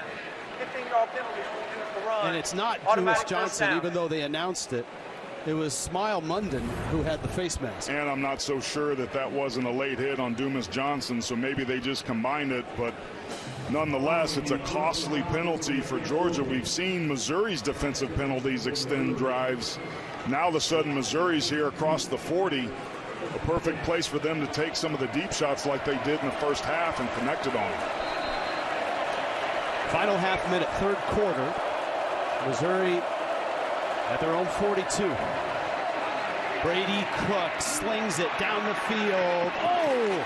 Off the hands of Burden. Tight coverage there by Kamari Lassiter. Kamari Lassiter's one-on-one. He's just got to turn and run. He's a big-bodied safety, but he gets that left hand into the hands of Luther Burden, running with him step for step, and Glenn Schumann's unit holds tight there to start this second set of series.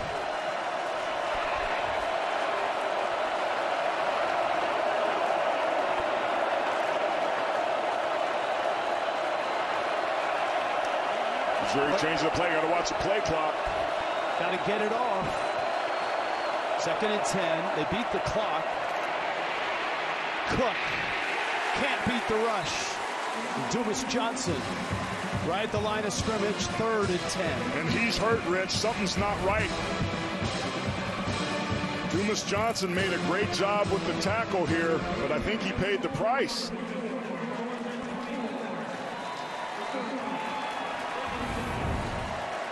Missouri facing a long 3rd down. When we get back and start the 4th quarter, 24-13, Georgia. Still 7 total on his way out, favoring that left shoulder. And a big moment here in this game.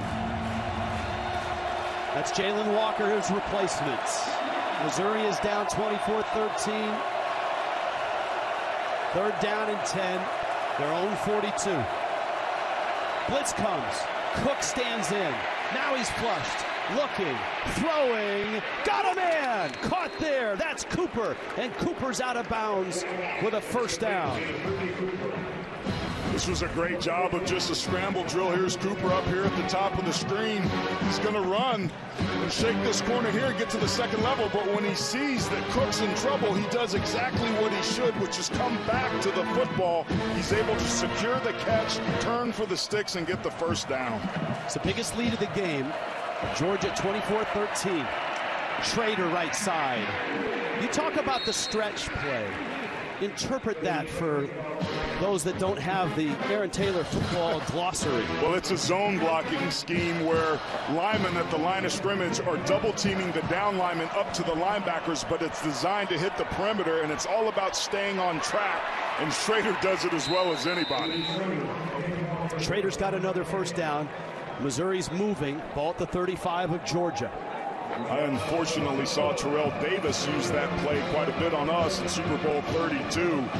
But it's really hard to block because you create the surfaces. When you have a back that can stick his foot and puncture the defense to get north and south, it becomes really hard to defend. Schrader has gotten better as the day has grown longer. He's got 87 yards on the ground. Cook stands in, fires, man open, caught at the 12. Mekhi Miller took a big hit and holds on. That's a big gain for Missouri down to the 12 of 23 yards. Great double move here out on the outside by Mekhi Miller, and just shakes Lassiter, and Javon Bullard's too late getting over there. And that was a perfectly dialed up play for that situation. And Rich, to your point, here's a situation where Missouri really wants to get 6 here, and they may have a decision whether or not to go for 2 if they get the touchdown. Inside the 12. This is Nate Pete. And he ran into Zion Logue, all 6'5", 310 pounds. And there's no gain. 2nd down and 10. Yeah, you love patience as a running back, but that was a little too patient for Pete, who didn't play last week in their game a couple weeks ago against South Carolina.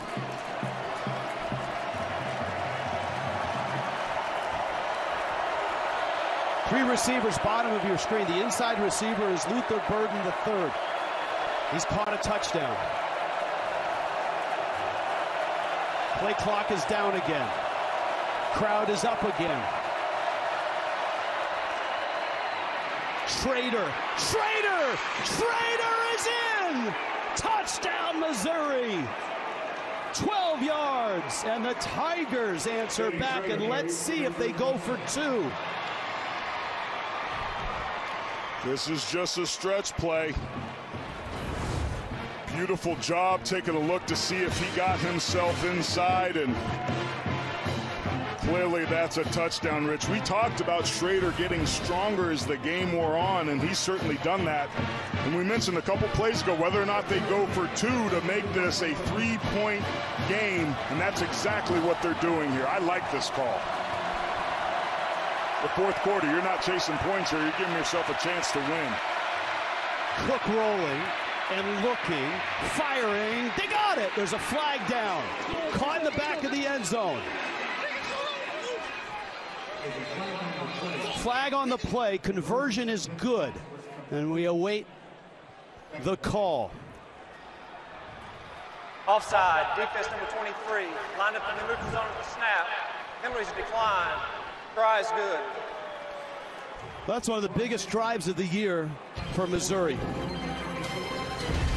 Well, Missouri's on the road trying to get themselves back to Atlanta. They rely on the run game. Schrader punches it in, and then the 2-point conversion to make it a 3-point game. Burden puts his foot in the ground, and the Tigers are within 3. The holidays are here, and so are the savings at Zales. This weekend only, take 30% off everything at Zales.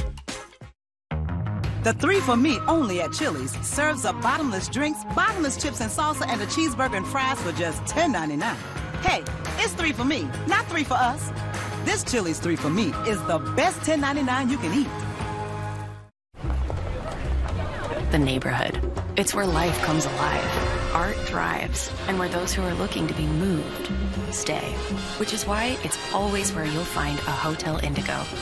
From the streets of Tokyo to the sights of Dubai. So don't just visit a place, dive into it, get caught up in it, then find calm in it. Hotel Indigo, the world's neighborhood hotel. A part of IHG Hotels and Resorts.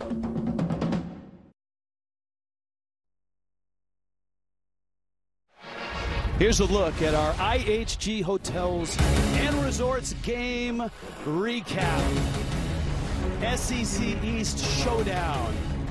Number 12 Missouri, number 2 Georgia. Carson Beck and Georgia, and this great Georgia defense bringing it early. Little Oscar Delp touchdown. They opened up a 24-13 lead, but Cody Schrader with a touchdown. Luther Burden catches the 2-point conversion, and all of a sudden, Aaron Taylor, it's 24-21. Rich, this is what we were hoping for. We started this show talking about what was on the line, a record-setting 3 straight national championships, return to Atlanta, winning the SEC East like Missouri did back in 13 when they came into this league. I'm just really impressed by Missouri's resilience, really the resilience by both of these teams. These are 2 teams that believe that they're good enough to win this game, but only one of them is going to have the chance to prove that. That kid is impressive. Cody Schrader, the walk-on, the former Division II running back. He's got 99 yards and 21 carries. Mevis gets a foot into it. This is Muse. He's dangerous. Breaks a tackle. Muse shakes another and gets all the way out to the 35. The ghosts that launched a worldwide phenomenon are jumping across the pond and landing on CBS. Hey, we say cheers to that. See it from the beginning. The UK Ghosts starts haunting us on Thursday, November 16th here on CBS. 34 yards on that return. Now Missouri's defense Looking for a stop. Carson Beck in Georgia's offense wants to keep the football, run some clock, and get more points.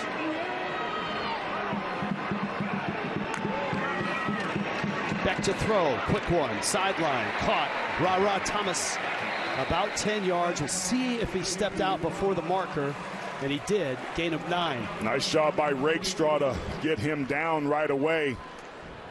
On that simple route where he stops and catches it, we've seen Missouri's defense miss a lot of tackles and take a simple small gain and turn it to a much bigger one. The Tigers have to tackle well on the perimeter here in the fourth quarter. 44-yard line. Might take a shot here if you're Georgia. Still got a very makeable 3rd and short if you don't hit it. Missouri shows blitz. And Edwards tries to slip through it. I think he has enough for the first down. Jake Jernigan made the stop. One of the things I was really impressed with Carson Beck at the end of that Florida game, Rich, was the way that he was in command and chewing the clock. There was a couple series down towards the end of the game with about 7 minutes left where he huddled up his offense. He was talking to each position about what the play call was going to be. He was pointing to the play clock. He was in complete control and command, and we asked him if things had slowed down for him. He said, yeah, I practiced those situations in every play call on the play sheet the night before the game. I was ready for that moment. Here comes the blitz. Beck, pocket, throws. Delp has the catch. Delp with a big gain down to the 31. He caught the touchdown, and now he's deep into Missouri territory. Well, you live by the blitz, you die by the blitz. You see Missouri on that second level vacate that space, and it's a perfect play call to run where they weren't. And Missouri getting away with a face mask there at the end to boot. That is a break for Missouri. Could have easily added 15. We've seen Oscar Delp kind of develop, had a couple catches in the last couple games. They target him. He had a touchdown earlier, and now when you look at him on the hoof, he looks a lot like Brock Bowers, and so far in a couple of these plays, he's played like him too. McConkey on a quick screen. And he's back to the line of scrimmage. Don't forget, later in the game, it's the play of the game presented by Jersey Mike's Subs. Just an incredible job by both of these teams to stay in there. Missouri last year had taken Georgia to the deep end well into the fourth quarter, but then from the fourth quarter on, Georgia scored 2 touchdowns and broke it wide open. They remember that, so they want to bow their necks and get stiff here and walk out of here with a victory. It's a little pitch back for Beck, who fires to the end zone. Delp was engaged, and it's well over his head and incomplete. Georgia sideline wanted interference. This was an unbelievable fake by Beck. I couldn't really tell what was going on. It didn't look like he had the ball. He fakes it here. It's a pitch back with the reverse. Lovett throws him back the ball, and it looked like Delp's cut his pattern short. The timing was funky on that, and it was hard to see Lovett when he tossed that ball back to Beck. But I agree with you, it was just hand fighting there, but that ball was grossly overthrown, and Hopper, that's a long way to run for a outside linebacker on an athletic tight end. A dead ball penalty has been called. No, excuse me.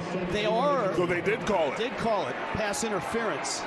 So pass interference is going to bring the ball just outside the 15. That's a big flag. Beck grounds the ball, and a flag comes down.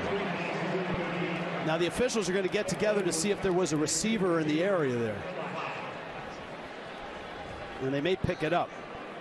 But pass interference was called on a ball that looked like it was way over the head of Delp. Yeah, Missouri has bailed out this Georgia offense multiple times with penalties in this ball game. And remember, Georgia is one of the least penalized teams in the country and in the SEC. Pass interference.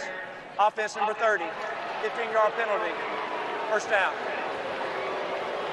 Not something you see every day. Pass interference on a running back. Dejon Edwards was in the pattern.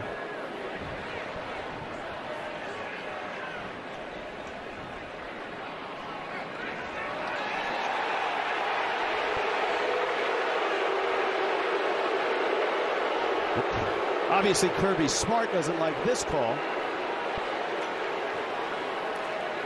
Looking at OPI on Dejon Edwards.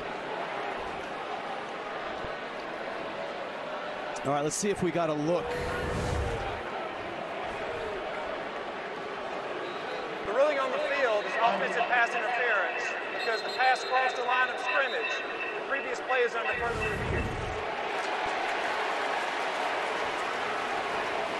Now, they can't review pass interference, but they can review if the ball went past the line of scrimmage.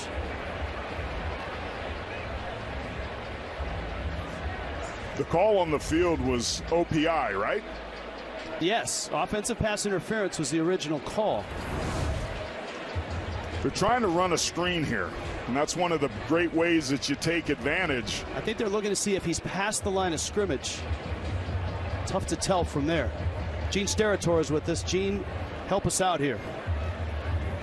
You know what I think they're looking at, guys, is where did the ball fall in relation to the pass with 86 downfield and engaging. If that ball is landing behind, then you're into players allowed to be downfield beginning to engage. It looks to me that 86's block is definitely more than a yard or two down the field.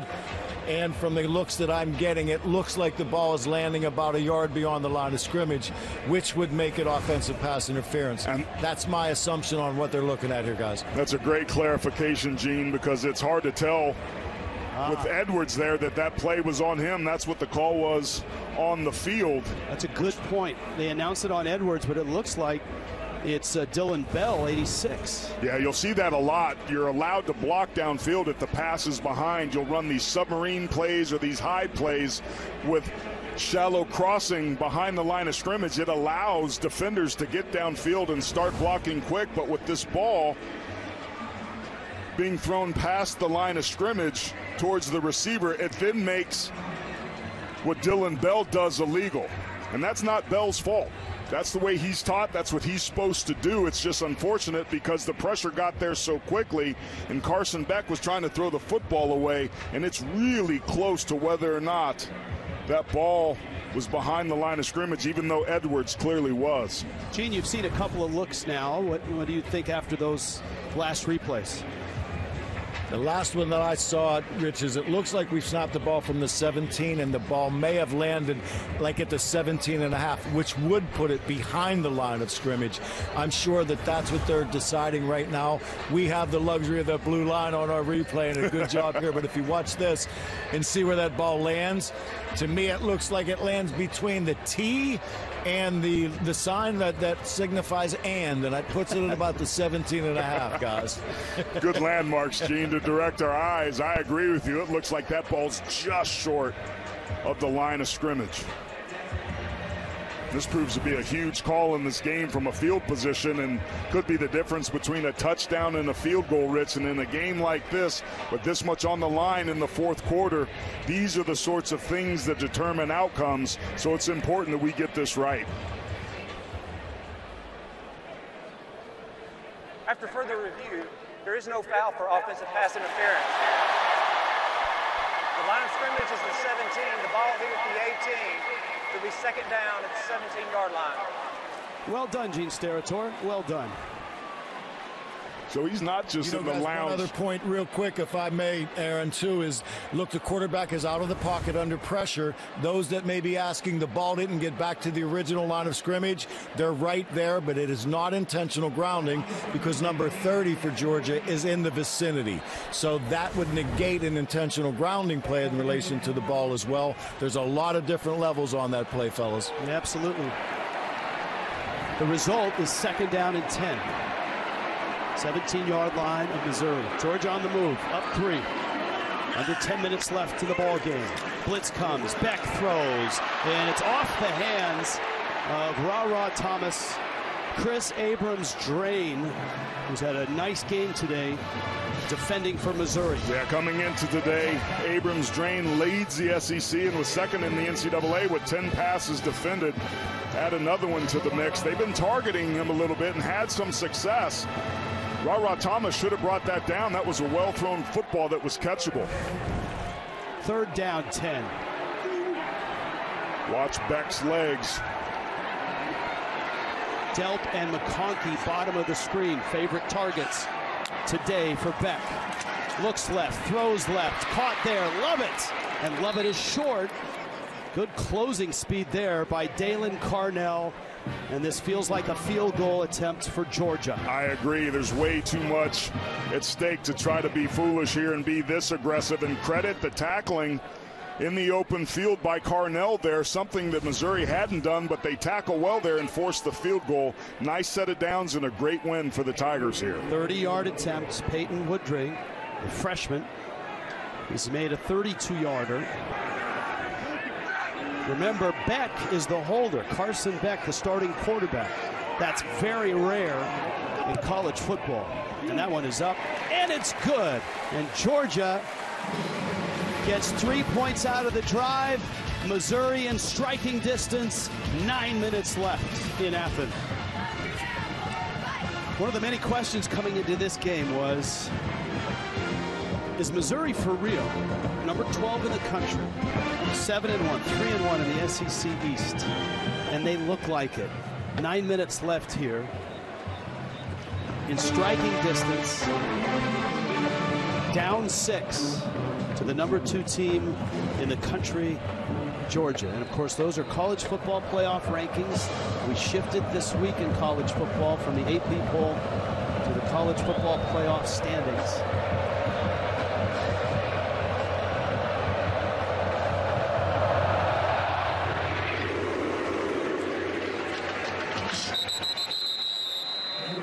(27-21) here. Let's go to New York and Adam Zucker. All right, Rich, check this out. Number 6 Oregon was up 14-3. Watch the man in motion, number 50. Whip, the ball hits him. Noel Williams picks it up for Cal, and they score to make it 14-10. The Ducks only had 2 turnovers on the season coming in. They've already got 2 today. Everybody's in a close one today, guys. Offside, kicking team number 29. 5-yard penalty would be added to the 25-yard line, first down. Absolutely, Adam. Cal gave USC a scare. They're playing better. All right, Missouri's been moving it on the ground. That stretch play with Cody Schrader has been paying off. It certainly has, and that offensive line has responded. To win, you got to play defense and run the football on the road. Now it's time for the Big Uglies to take over. Brady Cook out of the backfield. Catch there. Luther Burden, 2 men on him. Smile Munden made the catch. Let's take a look at the Ford game changer. It's Cody Schrader and his running, but that was a great job of blocking on that left side in particular. In this second half, he's been absolutely outstanding, keeping him clean up front, and that left side of that offensive line is at it again. And I got to tell you, Brandon Jones's unit is starting to take this game over in the 3rd and 4th quarters. That's another big play. It's 13 yards. Why is the stretch play so difficult for Georgia to defend right now? Because it gets you running laterally, as we're taking a look at Jamon Dumas-Johnson. It gets you running laterally, and a player like Dumas-Johnson, somebody that can come downhill. And linebackers, you don't have to destroy blocks. You have to neutralize them, but Missouri's making that really difficult. Right at midfield, 8 minutes left, ball game. Miller in motion. Cook rolls right. Oh, he threw it away, and it's picked off. That's Stackhouse to the 20. Stackhouse down to the 5. Georgia. Flag is down. Nazir Stackhouse.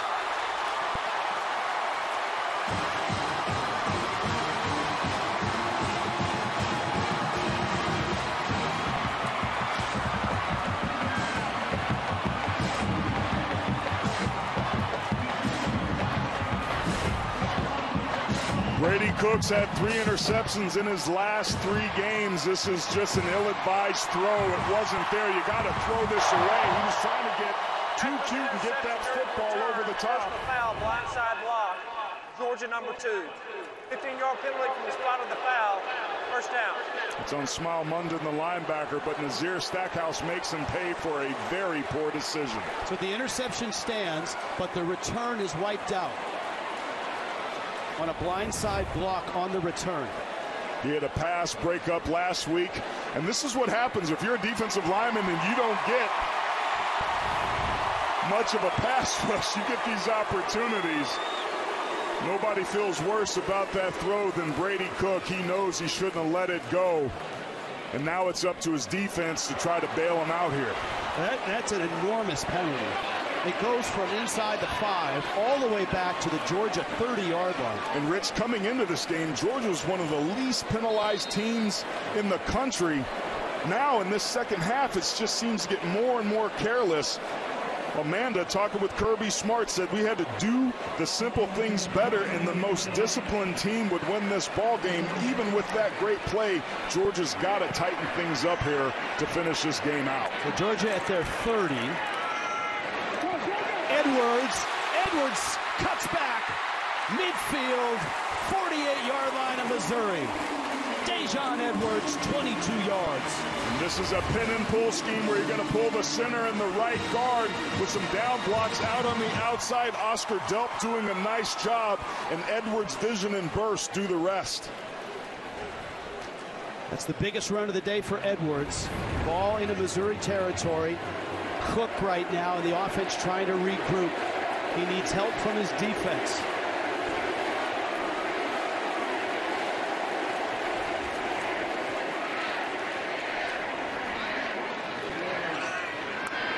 Blitz comes, quick throw, McConkey catch inside the 45 and pushed out of bounds at the 42.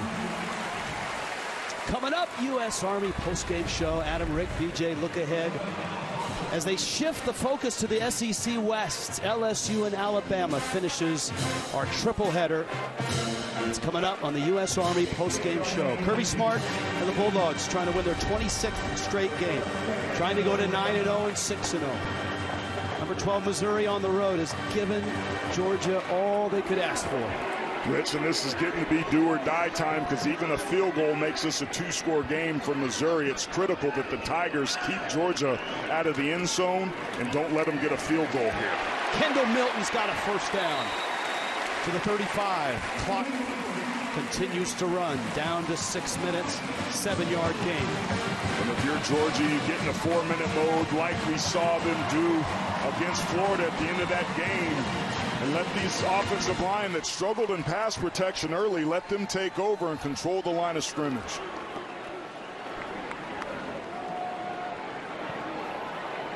This is where Carson Beck was really good against Florida once they got the lead. Managing the clock, running the play clock down, getting the play off on time. Great shot of him there looking at the play clock. Snapping it with 1 second. Edwards again. Josh Landry this time hits him. And if you're Georgia, you can't afford to take a sack because you take yourself out of field goal range. You also want to run the ball to take time off, so I'd be shocked unless something crazy happens here if we see Carson Beck put this football in the air. Time of possession favoring Georgia and growing by the second. And Missouri, with this potentially being a 2-score game, they need every timeout they can, so they just got to kind of sit here and be patient and hope that one of their players can make a play, strip the ball, or get a pick. Beck standing, firing, knocked down. That was at the second level, and it was Chuck Hicks who got the start with the injured Chad Bailey out. And that's why you want to be careful putting the football into the air. Chuck Hicks gets his hand on this. If he's a little bit more athletic and gets there a half a step sooner, he might have plucked this out. I don't know if Beck saw him there. And this, I mean, this is at the very edge of Peyton Woodring's field goal range. And if they don't gain anything here, it's a 52-yarder. His longest this year is only 44. Man, hand it to 30 and let him do his thing. Beck fires it. Caught by Edwards, but he's brought down at the 30-yard line. And so if you're Georgia, the freshman kicker Woodring is on. His longest is 44. This is going to be about a 47-yarder. That was a really nice tackle that time by Drayden Norwood on that outside edge. Norwood's had some struggles today, some penalties, but he really needed to get Edwards on the ground, and he did. It's going to be 48 yards. From the left hash. Ooh, buddy. Just a freshman. Longest one he's attempted. Snap is good. Kick is good. Huge 3 points for Georgia. 2-score game now. Under 4 minutes left. Number 2, Georgia. The pressure's on Eli Drinkwitz and number 12, Missouri. Peyton Woodring. Big moments. Freshman kicker. Jenny Dell standing by in Tuscaloosa here in Athens. 93,000 strong. We've seen the Bulldog offense be very productive and chew up a lot of clock. Invesco brings you today's Scholar Athletes. Brady Cook of Missouri, Marvin Jones Jr. of Georgia. Invesco is proud to support student athletes on and off the field. Donation to both Missouri and Georgia's general scholarship funds. Now Missouri need 2 scores, have all their timeouts in about 4 minutes of clock. Yeah, they've been able to take some big chunk plays a day. They've had 3 plays over 30-plus yards through the air and a couple others of 20-plus. But decision-making by Brady Cook and pass protection by that O-line are critical. Cook, time, fires, Burden can't hold it. Kamari Lassiter. And this is a ball that Burden has to bring down as Lassiter seems to be slow to get up, grabbing that right hip area. That could be a huge blow on what could prove to be this game's most important drive. We will step aside with the injury and be back up and on the sideline. 30-21, Georgia on top. Early in this game, Brady Cook escaped the pocket and hurt Georgia. That has changed. It certainly has. Glenn Schumann has made some adjustments, has started spying him and playing less man coverage so that the rush is able to collapse and get home. The result of that is Brady Cook had 57 rush yards in the first half, 0 here in the second. That difference and that adjustment could be just what Georgia's needed to walk away from here victorious. Cook on 2nd and 10. 4-man rush. Lots of time. Swing pass. Schrader with the catch. Breaks 1 tackle. Gets popped at the 27. And this is going to be a long 3rd down and an enormous one for Missouri. And Missouri does have 3 timeouts, so depending on what the clock is, you think that you have to strongly consider whether or not this was 4-down territory. You'd love to not have to make that decision here and pick this up here on 3rd. Band is playing, crowd is roaring. 3rd down, 8. Blitz comes. Cook flips it out. Schrader with the catch. Excuse me, that's Weiss. And he makes the catch right at the 40. That's a 1st down. Rich, I don't know if Brady Cook was ready for this snap. Again, the crowd noise, we'd seen this before. He's looking to his left, looking to his right. He's so lucky that he fielded that. What a break for Missouri, and what a great play by Weiss and Cook. 13 yards and a 1st down. Again to the sideline. Again to Weiss, who was tangled up with Dalen Everett. 2nd and 10. 3 minutes left. Nice play there by Dalen Everett. He certainly has been targeted more this year. And you look at the secondary of Georgia, which is so good. He's what some would call the weak link. But when they need him to step up and make plays, he's done that just like he did right there.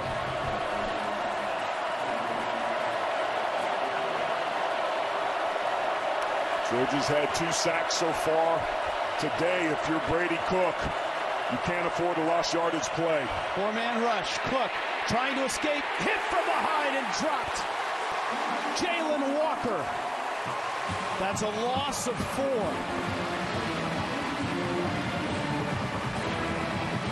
Back-to-back weeks that Jalen Walker, who's playing for the injured Jamon Dumas-Johnson, gets himself home, and he does it with effort. That's a really tough block on Javon Foster, the left tackle, to have to carry him all the way around. Georgia shows blitz, and here they come. Cook escapes, flips it down the field, and it's incomplete. Julian Humphrey on Theo Weiss, no flags. This is 4th down and 14. Decision time here for Missouri, and feels like they've got to go for it here. Great job bringing pressure by Glenn Schumann that forces the errant throw. And Again, nice coverage by Julian Humphrey. And Rich, this is ball game. Comes down to this. Missouri needs 14 yards.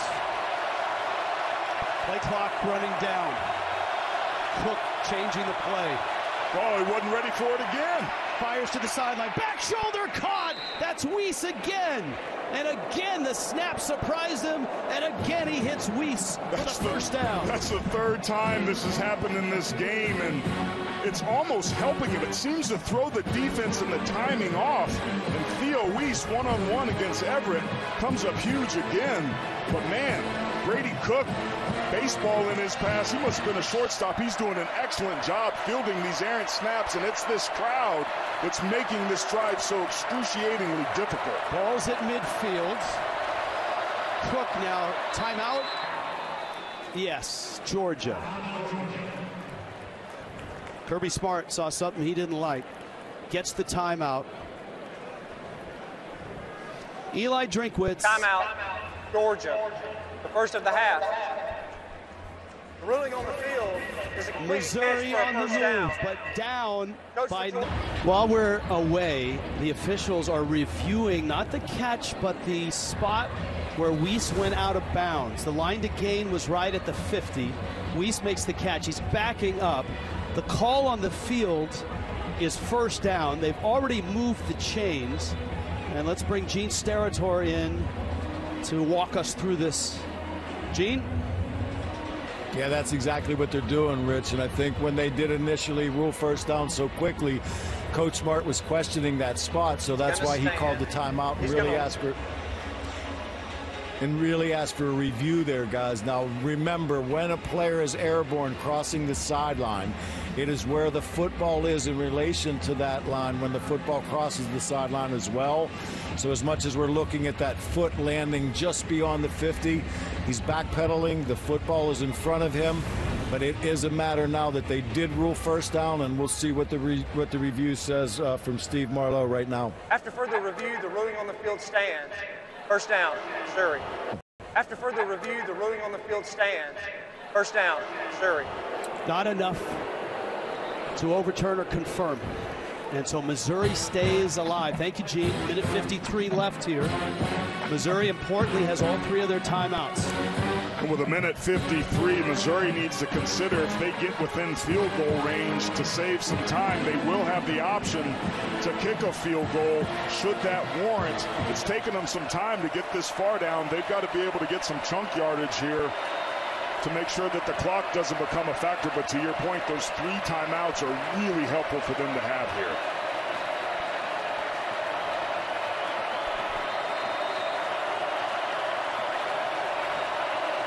Blitz comes.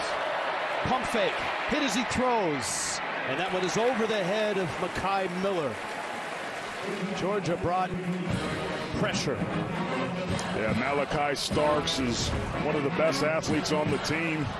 Super good at hoops, super athletic, and he's just absolutely in the hip pocket as the pressure got there late for Brady Cook, and gets his hand on it at the last minute, and Cook's got to give him an opportunity to catch that football. It really pressed his receiver up against the out-of-bounds line.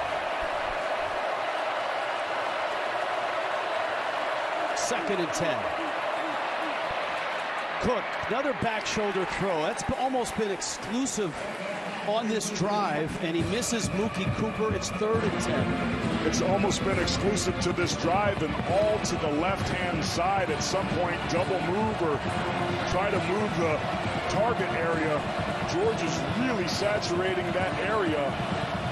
We've got 3rd and long here now. Let's see what Kirby Moore dials up. Now, does Georgia bring pressure? Do they stay back and play coverage here? Georgia brings 3. Cook with time. Rolling right, firing on the run. Long, and picked! And picked! Bullard has it! Georgia intercepts it! And the Bulldogs have the ball! And in all likelihood,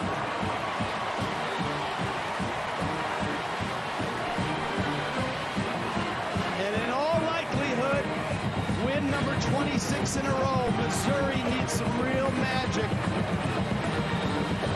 Down 9, a minute 36 left. Coaches told us that Javon Bullard loves football, plays the game with a chip on his shoulder.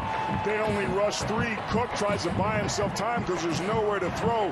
He should have never released this football. You don't throw across your body rolling to the right deep into double coverage, and that's exactly what he did. And the biggest interception of the entire season for Missouri is a ball that should have never been thrown. Kirby Smart told us nobody loves football on this team more than Javon Bullard.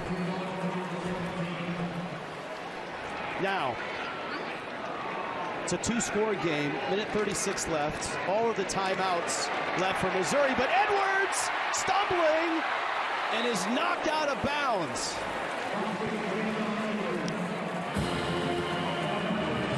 There's a player down. Edwards was unable to stay inbounds. And that's a mistake. You would have liked Edwards to stay there, but there's an injured Tiger down on the floor. That's Realis George Jr. and will return after this. Out of Milledgeville, Georgia, with the interception that may have sealed this game. That's Bullard's first interception of the entire season, and man, oh man, was it a big one. Because Edwards didn't get out of bounds, Missouri doesn't have to use a timeout. But Missouri's going to have to stop Edwards or somebody.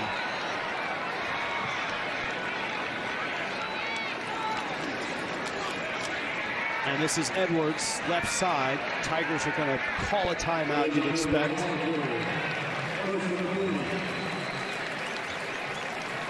That was a good, strong finish run where it didn't even sound like there was a whistle. They let that play go on for quite some time. Yeah, this is what you want to do, Rich. You got to be able to ice it. And so Missouri does not use a timeout. It's that waving of the white flag, I guess.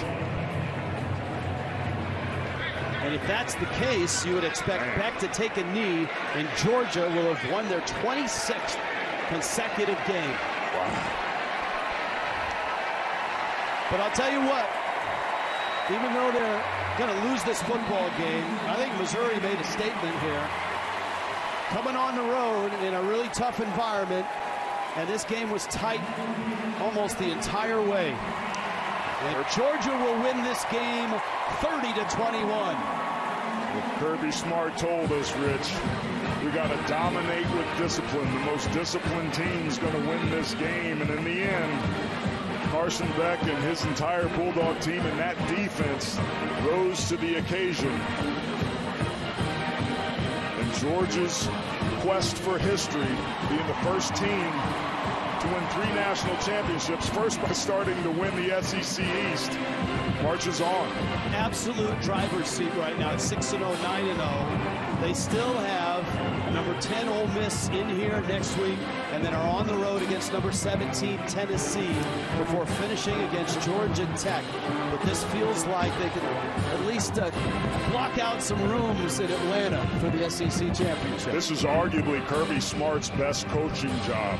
With the talent that he lost, with the youth and the injuries, done an excellent job.